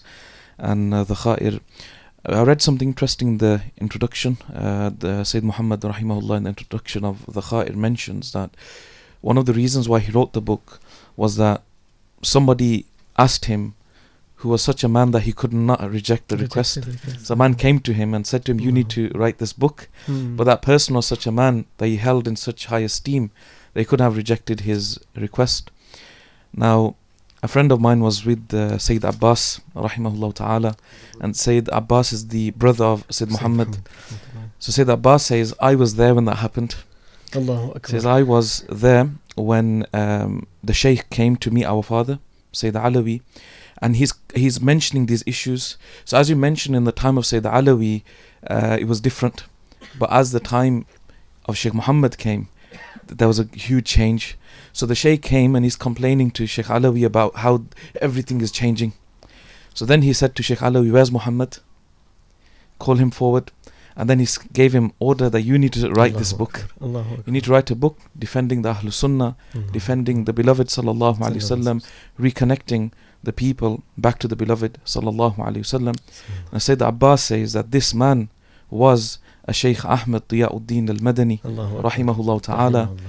Now he's known in South Asia as Qutb Medina, the Qutb of Medina, Ziyauddin Ahmad Madani, the Khalifa of Imam Ahmad Rida Khan, rahimahullah ta'ala. So that's, you know, the start of the journey, and also, as you mentioned, the start of the difficulty as well. But he persevered through that difficulty, and because of that, like you said, we are sitting here today remembering Sayyid Muhammad bin Alawī, rahimahullah ta'ala. Allahu Akbar. Subhanallah. The number of questions, you've answered a lot of them, so just looking through which ones you've not answered. Inshallah, I'm going to hand you over to Imam sir. There's one question that you did answer. While you're answering this one, I'll ask this question first, and then we've got Mafahim here, the translations in English, the book that the Sayyid was talking about. It has been translated into the English language, and Mullah Nisa will show it now. Show it up. This is the book that was being talked about. So the notions that must be corrected by Sayyid Muhammad, in which he defends the creed of Ahlu Sunnah wal Jama'ah. So this is the Mafahim. We also talked about his public dialogues or discussions on this topic with, you know, the others. Did any public discussions take place on this topic, or were there any public dialogues that happened? You did mention that there was private dialogues. Is there any details of those, if there was no public ones, and generally with regards to this? No public ones, except probably the writings that you have seen, but actual dialogue, there was no public ones except the private ones. And also the private ones, they were not reported as a request from the king. As I said, he was trying just to keep, not to cause like a big fitna out of what's happening. So even Sayyid Muhammad did not speak. Probably he spoke to few people, but I'm not aware to whom, to be honest, about what actually happened in those dialogue. So we don't know the details of those dialogue. And in public, because he requested, probably you would know, for a public munadara, public debate, at which the scholars and muftis of the senior scholars from at least one delegate or more from all the major Muslim countries, they would be present, and they will kind of make judgment about the debate. They control it, and they make. But the other people, they didn't accept that view from or request from Sayyid Muhammad bin Alawi al-Maliki. So nothing happened in public. And as I said, Sayyid Muhammad tried to respect whatever was the opinion of the government about controlling things, and he used just to be either to do things inside his house, as you know, he didn't have any public things, or traveling around and doing da'wah outside. But there is no public things happened. MashaAllah. So with you mentioned twice now regarding how the Shaykh would stand and defend, but at the same time his character was such that he wouldn't get into argumentation or insult. I read regarding the books were written against the Shaykh, but he wouldn't get into argumentation. He was insulted. Other ulama around the world, like Shaykh Yusuf Rifa'i and others, would write to defend the Shaykh, but him, in and of himself, wouldn't get involved in this. And even in mafahim, in notions, and in other books where he's defending the beliefs, he's not using a offensive mode. And he didn't name any name from the opposing. Though I have to mention one of the scholars who wrote against the Sayyid, and unfortunately that book was being distributed into schools against the Sayyid. I remember I got a copy. It's in Saudi. I mean, if you look at the insults against him, it's unimaginable. In the introduction, he says that, you know, this is a refutation of that called so and so, and against what his poisoned arm wrote, and things like that. And in one, subhanallah, I read part of the books and then I reached to a phrase, I couldn't believe it. He was again speaking about the Sayyid, and he said, وأتى بجهالات وضلالات لم يأتي بها أبو جهل ولا أبي بن خلف ولا أبو لهب من أقطاب الكفر والشرك. Astaghfirullah. يعني, so they insulted him in a very, astaghfirullah, unscholarly matter. And then this is the prophetic way. Again, just addressing, يعني, he took back the discussion into a purely scholarly discussion, and tried to take the points he was that scholar was trying to make. He طبعا removed all the insults, and then just he was addressing the points. And this is the akhlaq and the way of ulama. I just want to get through these questions, inshallah. One question was we know that Sayyid Muhammad was an international scholar, and we've now seen at what point he did go international. It was after he left Makkah Sharif, and you know, he was one thing we see with Sayyid Muhammad is that he was trying to mobilize the Muslim world, trying to get them towards education, towards reconnecting to the Prophet ﷺ. He was doing he was very mutaharrik, he was a mover and a shaker, and especially in the Arab world you could see that he was, you know, he definitely has a maqam and a place, and people know what he was about, what he was trying to propagate. So what did he do? What kind of you know, projects do we have from the Shaykh? One of them, we obviously know that he opened schools. What else did he do in order to mobilize Muslims, to get them together, to, you know, to get them together in the sense of, rather I should say that, what did he do for them to become reconnected to the Prophet ﷺ? With the question I'm actually asking. I think he has done many things. Some of them I think we already mentioned, founding actually schools. And not only this, also he was supporting the people who had projects to establish such, for example, madaris and schools. And they used to travel to attend the opening, for example, session for that, to basically to give his support for them. And the other way of spreading the knowledge definitely is distributing his books that he authored to different places. And the third, I would say, also doing visits of da'wah, at which he went, you know, he used to travel extensively to meet scholars in different places, to do majalis, especially praising the Prophet ﷺ, mawalid, other than the isnadi kind of part of it, which is to take ijazat and to give, also to do mawalid and wherever he goes. Sayyid, wherever he goes, he must do mawlids, read burda, read so to praise the Prophet ﷺ, also to support and to his peer scholars when they do conferences and in different places. So he used to attend. And by the way, subhanallah, he used among the very committed people. So I remember once he attended the conference in the UAE. He was the first person to be in the first row, waiting for the things to start. And then he saw some of the students of knowledge and scholars, they skipped part of the sessions and they went for shopping. And he was so harsh on them. He said, this is even a haram. You were paid the ticket and the hotel not to go and shop, is to attend the session. So probably this is haram, that you are spending the time in something that you were not paid for. I mean, they paid for you hotel and so. So he was very kind of committed to support the scholars, even if they were young scholars.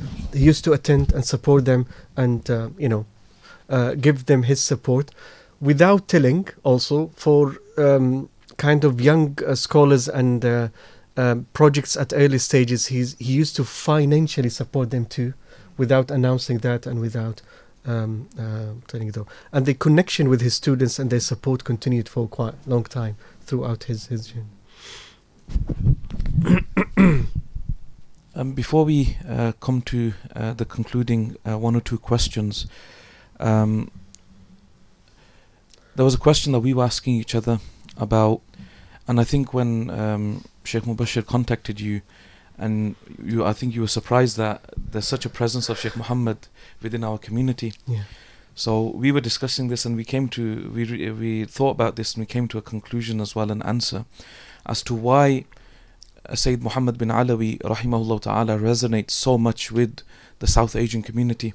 So you come into the circles of the South Asian community, Sayyid Muhammad rahimahullah ta'ala resonates. It's a name that's mentioned quite often. And one of the reasons is that there's that connection between the traditions. So if you go into the mid-1900s, whilst Shaykh Muhammad rahimahullah ta'ala was a young man, the elder ulama of South Asia, many of them had a connection with Shaykh Muhammad. He mentioned in his book the likes of Abdul Alim al-Siddiqi, Diyauddin Ahmad al-Madani, Shaykh Mustafa Rida Khan rahimahullah ta'ala. But then when you go later on to the next generation, who are contemporaries of Shaykh Muhammad bin Alawī, they had good connections as well. They took ijazat from the Shaykh. And in fact, as we were doing the research for this, we met some ulama who mentioned that Sayyid Muhammad was a sanad for the ulama of Pakistan. They would use him as a sanad, as a reference point. So they would write books, for example, on the permissibility of Mawlid al-Nabi sallallahu alayhi wasallam, but then it wouldn't be received that well. So they would just simply take the works of Sayyid Muhammad, translate into Urdu, and just sell everywhere. We have Ziya al-Quran publications who translated. There's an old publication called Alim Dawat Islamiyya, Alimi Dawat Islamiyya. So you have a Dhakhair al-Muhammadiyya. This was translated because the same issues and the false beliefs that were spreading in the Haram at that time were also spreading in India and Pakistan. So the likes of Allama Abdul Hakim Sharaf al-Qadiri, who was contemporary of Sayyid Muhammad, Mufti Khan Muhammad Qadri, who passed away just 2-3 years ago, rahimahullah ta'ala. He translated the Khair al-Muhammadiyya. He translated a few books of the Shaykh. And they would say, okay, you're not listening to us, listen to Muhaddith al-Haramain. Subhanallah. And then the third generation of ulama, who are the late 1900s, early 2000s, who are our teachers, they were students of Sayyid Muhammad. So they, they translated the books. So notions that must be corrected, translated into English. You have the Seerah of the Prophet ﷺ written by Sayyid Muhammad, translated by our local Shaykh Amjad Mahmud. This is the first edition. Then recently is printed the second edition. And then you have the books on Al-Isra wal-Mi'raj being translated. So all three generations, the generation of Sayyid Alawī, generation of Sayyid Muhammad, and the generation after, were all connected to the Shaykh. So for that reason, there was a huge connection between Sayyid Muhammad and our circles. And one other point is that in South Asia, for us, an alim, a scholar of the deen, and a man of tasawwuf, nafsu shay. It's the same thing. You have kullu alimin sufi, wa kullu sufi wa alim. And that's what we see in our tradition. If you have a man of deen, he's a man of tasawwuf. You have a man of tasawwuf, he's a man of deen. But that's not, you don't always find that in the Arab world. There's a distinction that has been created between this is an alim and that is a Sufi. Yeah, it's a later kind of phenomena. It's a later phenomena. And subhanAllah, even Sayyid Muhammad, his way of doing that, many people would approach him to, for example, to ask for bay'ah, or he used to say, طريقنا مطوي في العلم. Our way is embedded in knowledge, which means if you attend the durus, you will take the tariq. You're murid, exactly. And he used to say that our tariqah is tariqat ulama Makkah. So he gave it that name rather than a specific tariqah. Because this is the nature, subhanAllah, of Hijaz, which is a mix of different traditions. And so he used to be. And subhanAllah, I found that phenomena even in the period I was studying in my PhD. Scholars didn't have a specific tariqah. So they used to have an asanid of different turuq, and then they used to mix it without having a specific name for there. If you look at the books of tabaqat of scholars of Hijaz, and many of them, even the Sufi ones, rarely you will find Naqshbandi or Shattari or no. It's just a Sufi Shaykh, and that's it, because that was the nature, as if they were embracing the whole traditions and the whole world without being subhanallah, connected to a specific kind of tariqah. And Sayyid Muhammad continued that tradition in a way. So, inshallah, we've got probably two more questions left. Inshallah, we're gonna break up. This is the very spiritual part of the segment of our discussion. Inshallah, can you tell us about Sayyid Muhammad's connection and relationship to his great grandmother, Sayyidah Khadija al-Kubra radiyallahu ta'ala anha? There's something really special there, and I want you to explain that. Give us something on that, inshallah. I think Sayyidatuna Khadija has a special place for all the people of Hijaz, especially people of Mecca. And one of the titles usually people give to Sayyidatuna Khadija is Mecca, the mother of Mecca, because she is the mother of Mecca radiyallahu ta'ala anha. And Sayyid Muhammad rahmatullahi ta'ala alayhi had a very, very special connection with Sayyidatuna Khadija. He used to visit quite oftenly, especially when there is something. He used to visit always, but when there is especially something, he used to visit Sayyidatuna Khadija, and he would send salam and make dua there. And when leaving Mecca, when coming back to Mecca, he used to visit Sayyidatuna Khadija. And especially toward the end of his life, probably the last 5 or 6 months of his life, he used to visit every single night at the time of Sahar, just before Fajr. Rahimahullah. And one day Sayyid Ahmad would drive him there, one day Sayyid Abdullah, another son. So after a while, because Sayyid Ahmad and Sayyid Abdullah, they used to study and they used to work, so they found it difficult every single day on the time of Sahar to visit Sayyidatuna Khadija. So Sayyid rahmatullahi ta'ala alayhi, once just probably in the last 2 months or so of his life, he looked at Sayyid Ahmad and he said, "Oh my son Ahmad, probably I know it's difficult for you to take me every single night, and probably you are wondering why I do so.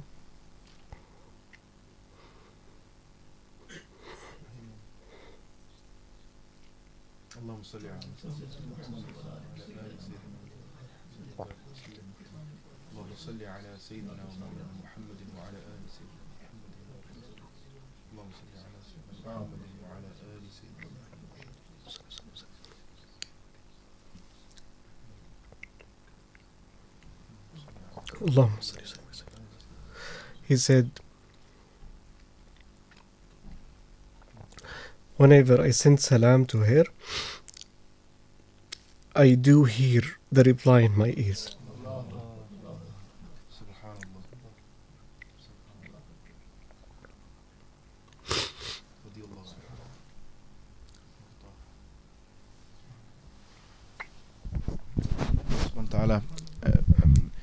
And alhamdulillah, the beautiful thing is that Allah subhanahu wa ta'ala united Sayyid Muhammad with his grandmother, Sayyidah Khadija radiallahu anha, in that he is buried very close, I believe.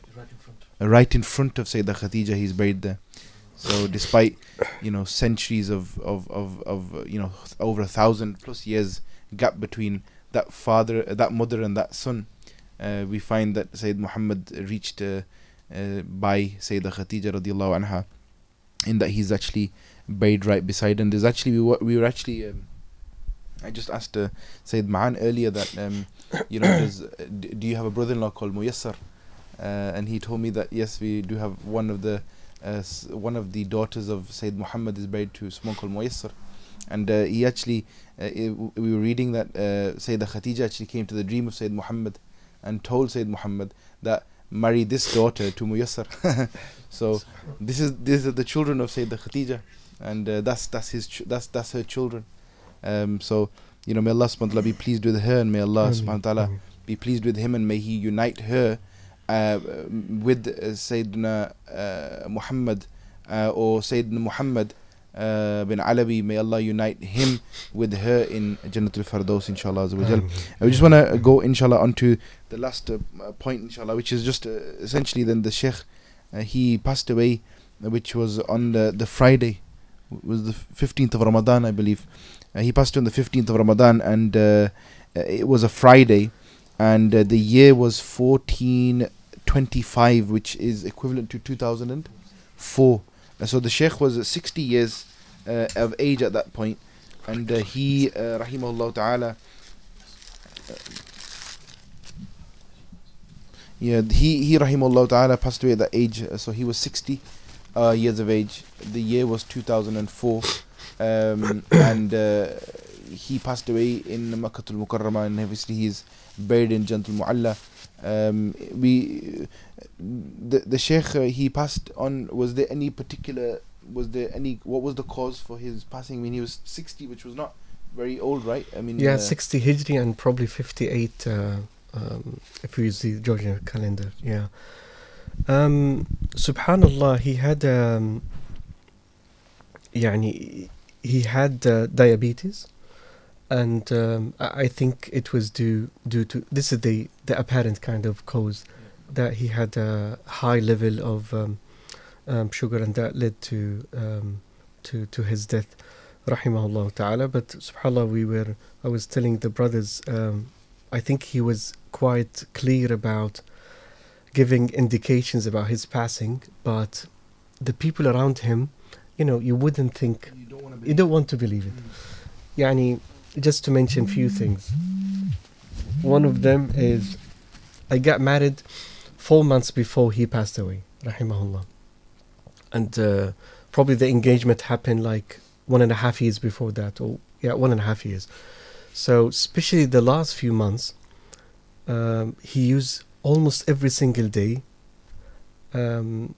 used to speak to his wife, Ahmad, and then he told, please speak to Ma'an's mother and ask her to, even if they just get married in one room, let them quickly get married.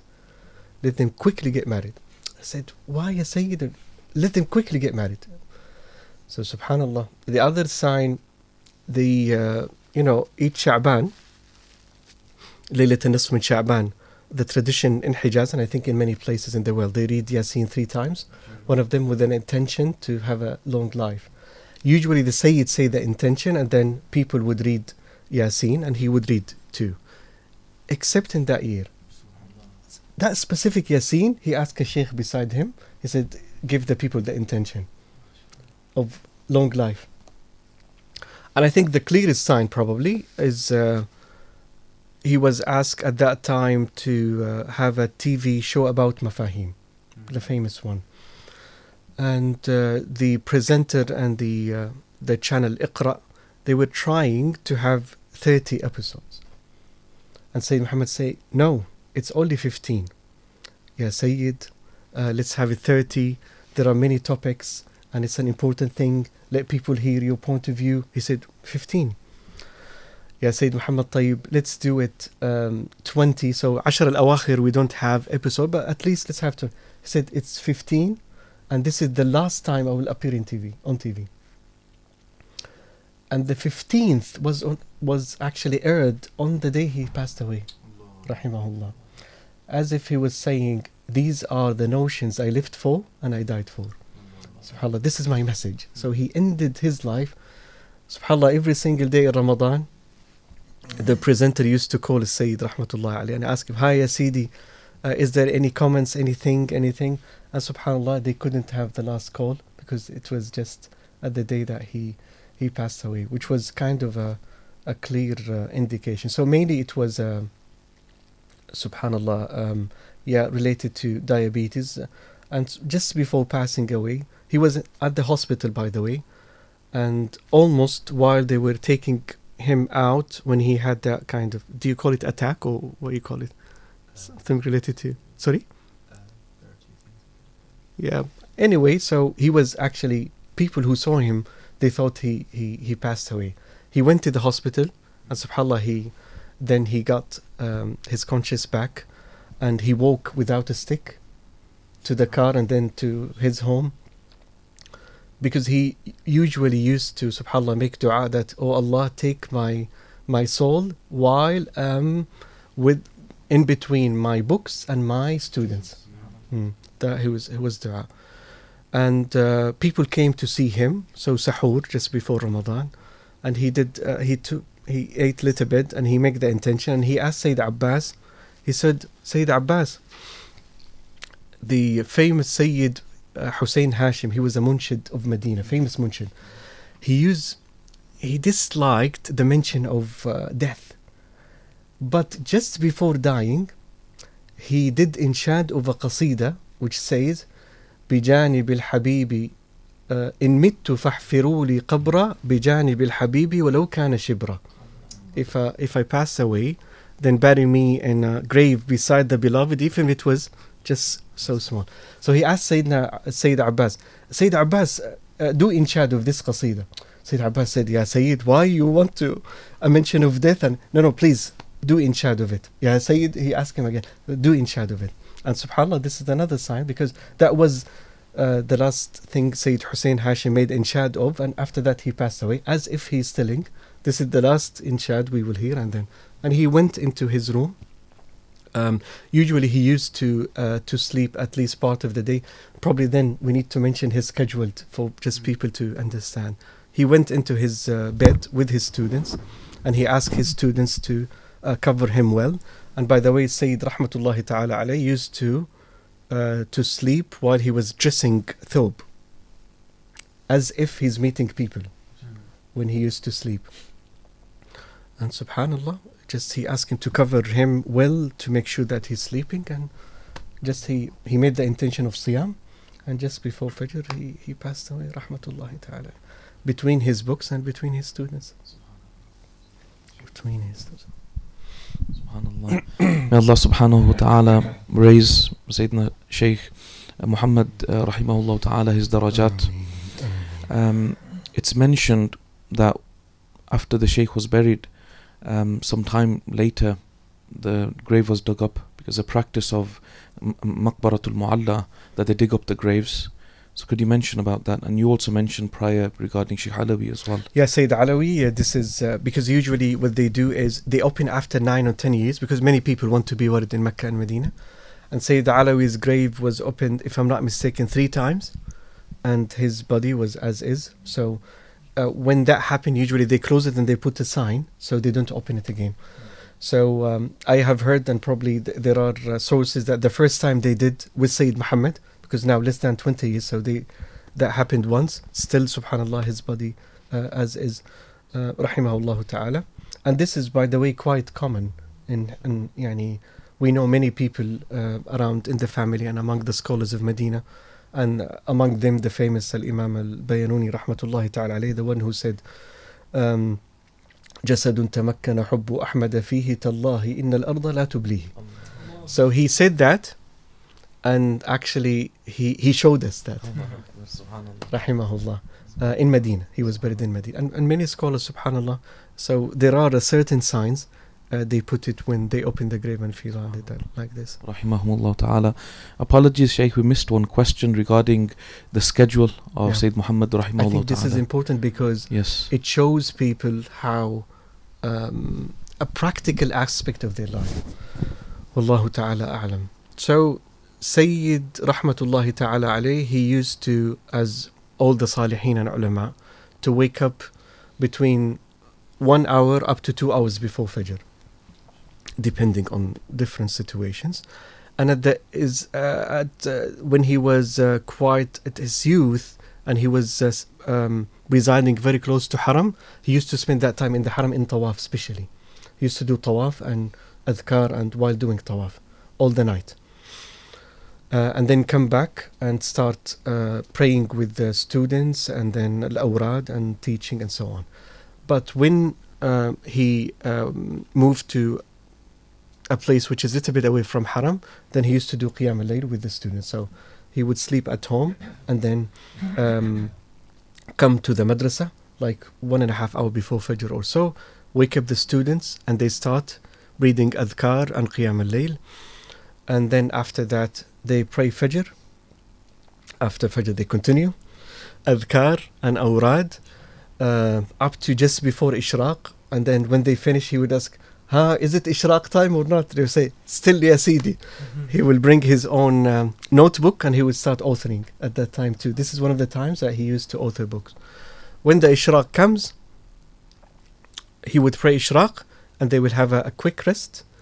And then after that, he would start sharp at around between 9 and 10. Subhanallah, I need to double check. And then he will have like 3 or 4 durus teaching sessions up to Salat al-Dhuhr. And he will give special durus and teaching sessions for the people of service at that time. So the people who are serving the other students in the madrasa or serving the house or whatever, he dedicates some time for them. So they have a special dars with him. And after that, just before Dhuhr, other people come and they study with him. Pray Dhuhr. After Dhuhr, he would have a light lunch. And then also have a little bit of a rest. And then pray Asr. After Asr, Awrad. And he start teaching again. A few durus, especially for people who are not resident students, people of Mecca. And then he will teach them and also author at that time and prepare for the main lesson, which is after Maghrib.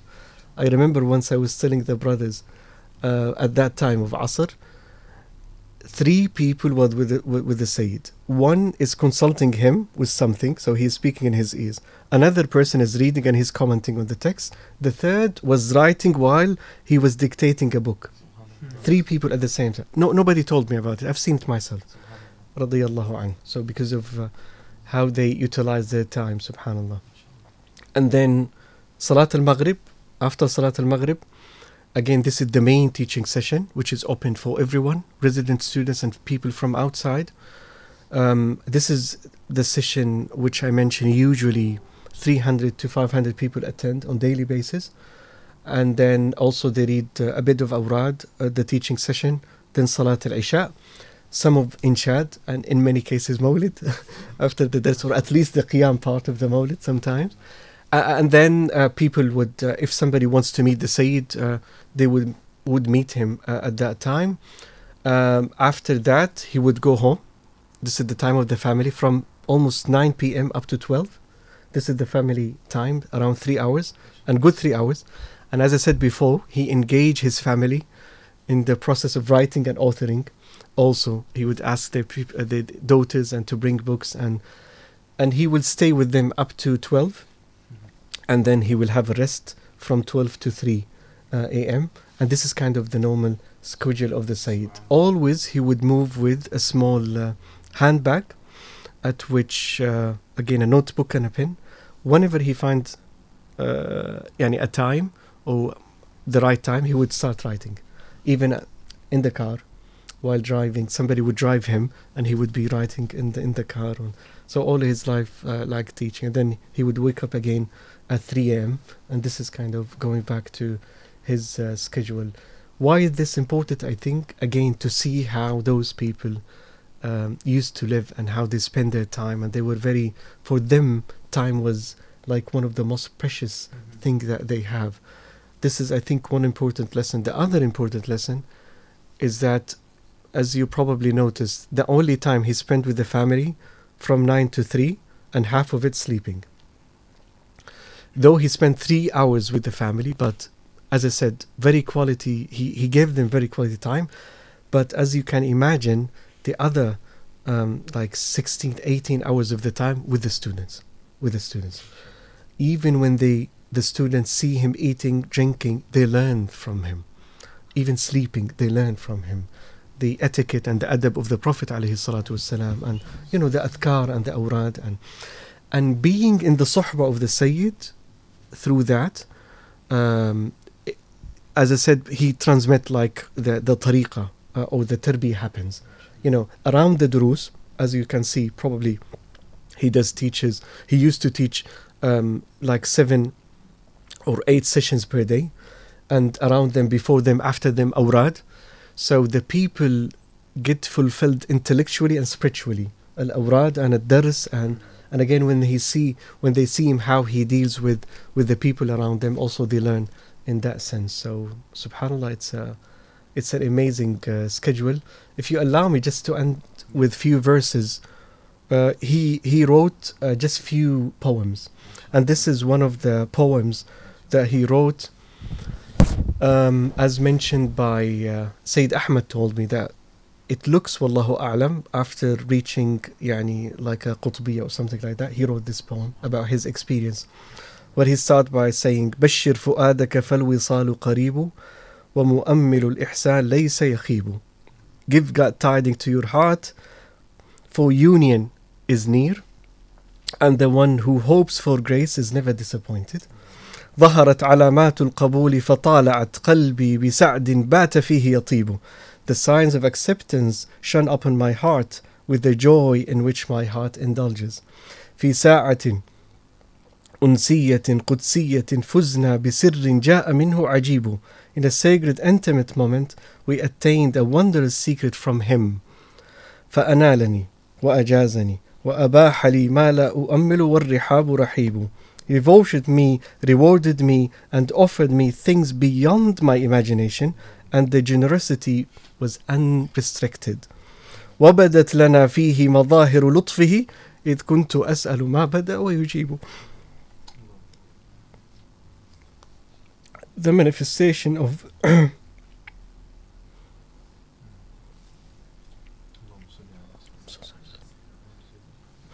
his subtle kindness appeared for us, as I used to ask for what I wished, and he responded. ولقد تفضل بالذي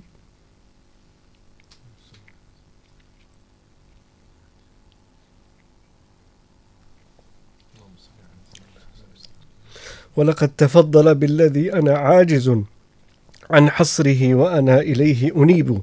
He bestowed favors that I'm incapable of converting while I return to him. قد كنت أرقب من قديم بره فصفى لنا من ذا الشراب نصيب. For long had I observed his grace, thus we enjoyed a portion of this pure drink. رحمه الله تعالى. Subhanallah. And he says also in another verse, وَالشَّأْنُ فِي هَذَا مَزِيدُ مَحَبَّةٍ إِنَّ الْمُحِبَّ مُصِيبُ. Subhanallah, and that was, as I said, after and he has another interesting qasida, probably inshallah I will send it to you, where he did tawassul by the books of hadith and scholars of hadith. I don't think so anyone has done it before. It's an interesting قصيدة. توسلت بالمختار خير الوسائل وباب ذوي الحاجات من كل سائل. دخلت عليه بالحديث وكتبه وما قد رواها من رجال أماثل. إلهي توسلنا بجاه محمد وبالآل والأصحاب من كل كامل وبالكتب الغراء تروي حديثه ومن قد رواها من رجال حلاحل بجاه أمير المؤمنين حبيبنا بخارينا شيخ الرجال الأوائل وجامعه المعروف بالصحة الذي تربع في أوج العلا والمنازل بكل كتاب في الحديث رويته توسلت للمولى العظيم المنائل. And he goes on and on mentioning the main books and the main scholars of hadith. And rahimahullah radiyallahu anhu. Just one more question, inshallah. I think this question is probably in everybody's mind. Tell us something about Sayyid Muhammad's connection with the Prophet sallallahu alaihi wasallam. Is there any secrets, anything of what we know of his relationship with the Prophet alayhi salatu wasalam? Inshallah, there are a few things I can mention when we are off air, inshallah. But in general, I would mention probably one or two things. One of them, I remember once I was with him and we were alone, and he was in a hal. He was in a spiritual state, and I could see it. So he told me, he told me أنا شاذلي إدريسي علوي إلى أن يأذن لي رسول الله بغير ذلك. I am شاذلي إدريسي علوي. These are like the main turuq he follows, until the Prophet ﷺ commanded me for something else. So this is an indirect way that this is the command of and subhanallah, when he used to whenever his daughters, for example, used to ask him about seeing the Prophet ﷺ, he used to smile. And he wouldn't respond about anything. But also, not only to the Prophet ﷺ, also to the Sayyidah Fatima. And I think all his daughters, when they got married, through ishara from one of those. Yani direct or indirect, yeah. I remember in some of the cases that the Sayyid mentioned to the brothers who wanted to get married to his daughter, that he took some time to reply, and he said, "Oh my son, I wasn't asking about you, I was waiting for the ishara. I was just waiting for the ishara." And he used to, this is what we notice sometimes, he used to find difficulties in sleeping, waiting for a ishara from time to time. And he used to keep beside his bed 2 collections of poems. One of Imam Al-Haddad, rahimahullah ta'ala, and also Sayyid Muhammad Amin Kutubi, who was the main maddah of the Nabi Sallallahu Alaihi Wasallam in the Hijaz. And he used, this is يعني استبشارا بالرؤية الصالحة, looking for a righteous dream.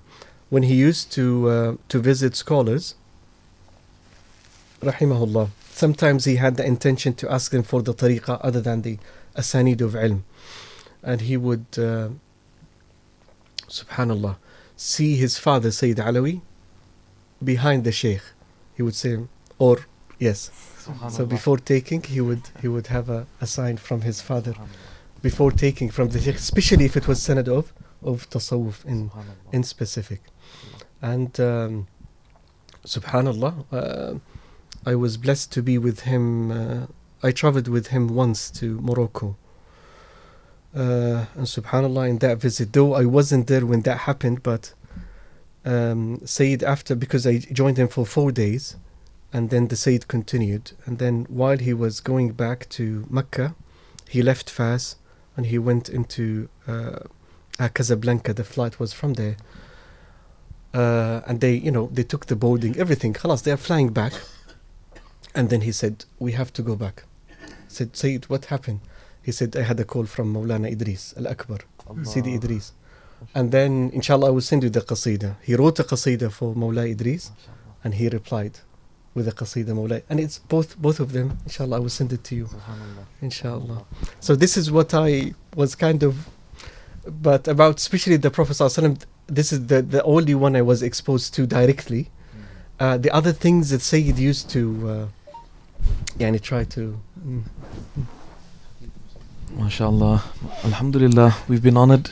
It's been absolutely amazing, very spiritual, Alhamdulillah. I'm sorry, you asked me about question. I went east and west, and I'm so sorry for that. That is responding just to your questions. We would prefer not to speak, but we have to. Shaykh, would it be possible for our attendees, the brothers and sisters who are present here in your presence, to receive a hadith from you that you've heard from Sayyid Muhammad bin Alawi al-Maliki al-Makkī rahmatullah alayhi? So natabarrak, inshaAllah, we can take barakah from listening. Astaghfirullah, Sayyidi. I will just I'm not qualified even to narrate any hadith. I will just pass it on as I have heard it from Shaykh Sayyid rahmatullahi ta'ala alayhi. And it is the hadith al-musalsal bil-awwaliyya, hadith of the Prophet sallallahu alaihi wasallam, when he said, "Ar-rahimuna yarhamuhum ar-rahmanu tabaraka wa ta'ala, yarhamu man fil ardi yarhamkum, or yarhamukum man fis sama." And I have heard this hadith, alhamdulillah, directly from the Sayyid rahmatullahi ta'ala alayhi. Mubarak to the brothers and sisters. You've heard this hadith, musalsal bil awwaliyya. No, I'm not qualified to give ijazah, or I'm just narrating the hadith of the Sayyid. It's for barakah, inshallah. Barakah. We've heard this from you, alhamdulillah. Shaykh, how many sons did Sayyid Muhammad have, and who did he select from them to be his successor or khalifa? The Sayyid, alhamdulillah, he was blessed with 6. And Sayyid Ahmed now, he is the one who is taking the position of his father. And alhamdulillah, he's continuing the mission of the family. So he has resident students, alhamdulillah. And also many students come and study with him. And he's he's continuing the tradition. And even, he's continuing for example, hosting the Zuwar and the pilgrims when they come to the Hijaz, alhamdulillah, opening the place for everyone, and mashallah, receiving thousand and thousand again, alhamdulillah. So alhamdulillah, Sayyid Ahmed is continuing there, and as we have seen also, alhamdulillah, he worked on the work of a Sayyid, and they are printed in such a beautiful way, alhamdulillah. If everyone can recite Surah Al-Fatiha once, Surah Al-Ikhlas 3 times, and at the beginning and the end salawat upon the Prophet ﷺ, and then whatever you recited, do milk of that to Sayyid Ma'an, and then inshallah he will finish the dua inshallah, and send all of that as a gift to Sayyid Muhammad bin Alawi al-Maliki, inshallah, and just general dua, inshallah, and for our central Jami Mosque Gold Sheaf, that Allah subhanahu wa ta'ala continues to give it success and progression, inshallah. Afterwards, inshallah, please, after the program, inshallah.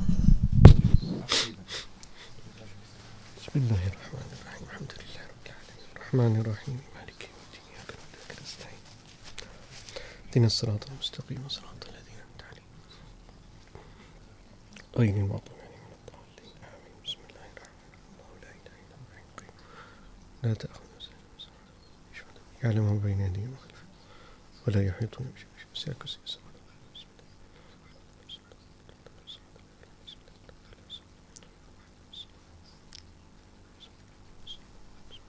والأرض الناس. Sidi, from you, لختم الدعاء. الله. بسم الله الرحمن الرحيم. الحمد لله رب العالمين والصلاة والسلام على أشرف الأنبياء والمرسلين سيدنا محمد وعلى آله وصحبه أجمعين. اللهم نسألك يا أرحم الراحمين ويا أكرم الأكرمين أن تتقبل ثواب ما قرأناه منا، وأن تجعله هدية واصلة ورحمة نازلة لروح سيدنا وحبيبنا الحبيب المصطفى صلى الله عليه وصحبه وسلم، وإلى روح أزواجه وذريته وأصحابه ومن تسلسل من ذراريهم إلى يوم الدين، ثم إلى روح من اجتمعنا هنا بسببه، شيخنا السيد محمد بن علوي المالكي رحمه الله تعالى، وآبائه وأجداده ومعلميه، ومن اشتغل بعلومه وقراءة كتبه وتدريسها وشرحها والتعليق عليها وترجمتها، وكل متصل ومحب، وإلى جميع ساداتنا وعلمائنا ومشايخنا ومن تقدم من آبائنا وأمهاتنا. ونسألك يا مولانا يا أرحم الراحمين أن تغفر لنا في هذه الساعة، وأن تجعلها عليها من أبرك الساعات، تعجل فيها الإجابات وتضاعف فيها الحسنات وتتجاوز عن كل الخطيئات. اللهم إننا عبيدك الفقراء المساكين الواقفون ببابك، فلا تردنا عن بابك مطرودين، لا تردنا بذنوبنا ومعاصينا، فما لنا رب سواك فندعوه، ولا إله غيرك فنرجوه. توجهنا إليك بالحبيب المحبوب طب الأجسام والقلوب، إلا ما قبلت منا ما تقدم من هذا الشهر المبارك. اللهم تقبل منا الصيام والقيام وقراءة القرآن، وتقبله منا كما تقبلت يا أرحم الراحمين من المتقين. ونسألك أن تبارك فيما بقي من أيام هذا الشهر المبارك. اللهم إنا نشهدك أننا قد قصرنا وقد تخلفنا وقد تقاعصنا، ولكن لنا أمل في جودك وفضلك أن تتداركنا في الأيام المقبلة، فتعيد علينا ما فات يا أرحم الراحمين ويا أكرم الأكرمين. ونسألك أن تبارك في أمة سيدنا محمد، وأن تفرج عن أمة سيدنا محمد صلى الله عليه وسلم. اللهم إكراما لسيدنا محمد تجاوز عن أمة سيدنا محمد صلى الله عليه وسلم. ونسألك يا أرحم الراحمين ويا أكرم الأكرمين أن تحشرنا معه تحت لوائه المعقود في يوم القيامة. اللهم اجعلنا معه في هذه الدنيا وعند الوفاة وفي برازخنا وفي يوم القيامة، وعند وزن أعمالنا وعند عرض أعمالنا وعند جوازه على الصراط وعند قرع أبواب الجنة، فإنه أول مأذون له أن تفتح له، فاجعلنا معه يا رب يا رب يا رب. وفي سجدة الحمد التي يتشفع بها الشفاعة العظمى اجعلنا معه يا رب، وعند حوضه يا رب إذا سقى محبيه وأقاربه اجعلنا ممن يسقون من يده الشريفة يا رب يا أرحم الراحمين ويا أكرم الأكرمين. لا تخلفنا بذنوبنا ولا تخلفنا بمعاصينا، فأنت أكرم الأكرمين وأرحم الراحمين.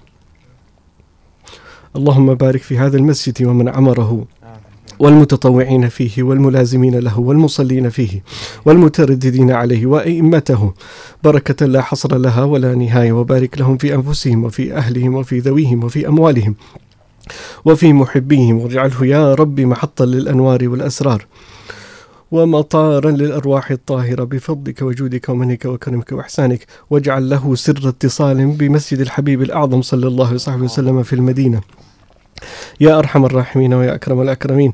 اللهم اجعل أقوالنا من أقوال الحبيب المصطفى صلى الله عليه وسلم، واجعل أعمالنا من أعمال الحبيب المصطفى صلى الله عليه وسلم، واجعل نياتنا من نيات الحبيب المصطفى صلى الله عليه وسلم، وارزقنا يا مولانا رؤيته في المنام ويقظة، ولا تجعله يغيب عنا لحظة في كل أحوالنا، مع الأدب التام الكامل على الوجه الذي تحبه وترضاه يا أرحم الراحمين ويا أكرم الأكرمين. فرج عن إخواننا الفلسطينيين يا أرحم يا رب، تدارك إخواننا في فلسطين يا رب، وكل مظلوم من المسلمين في كل مكان تداركهم بفضلك وجودك ومنك وكرمك وإحسانك.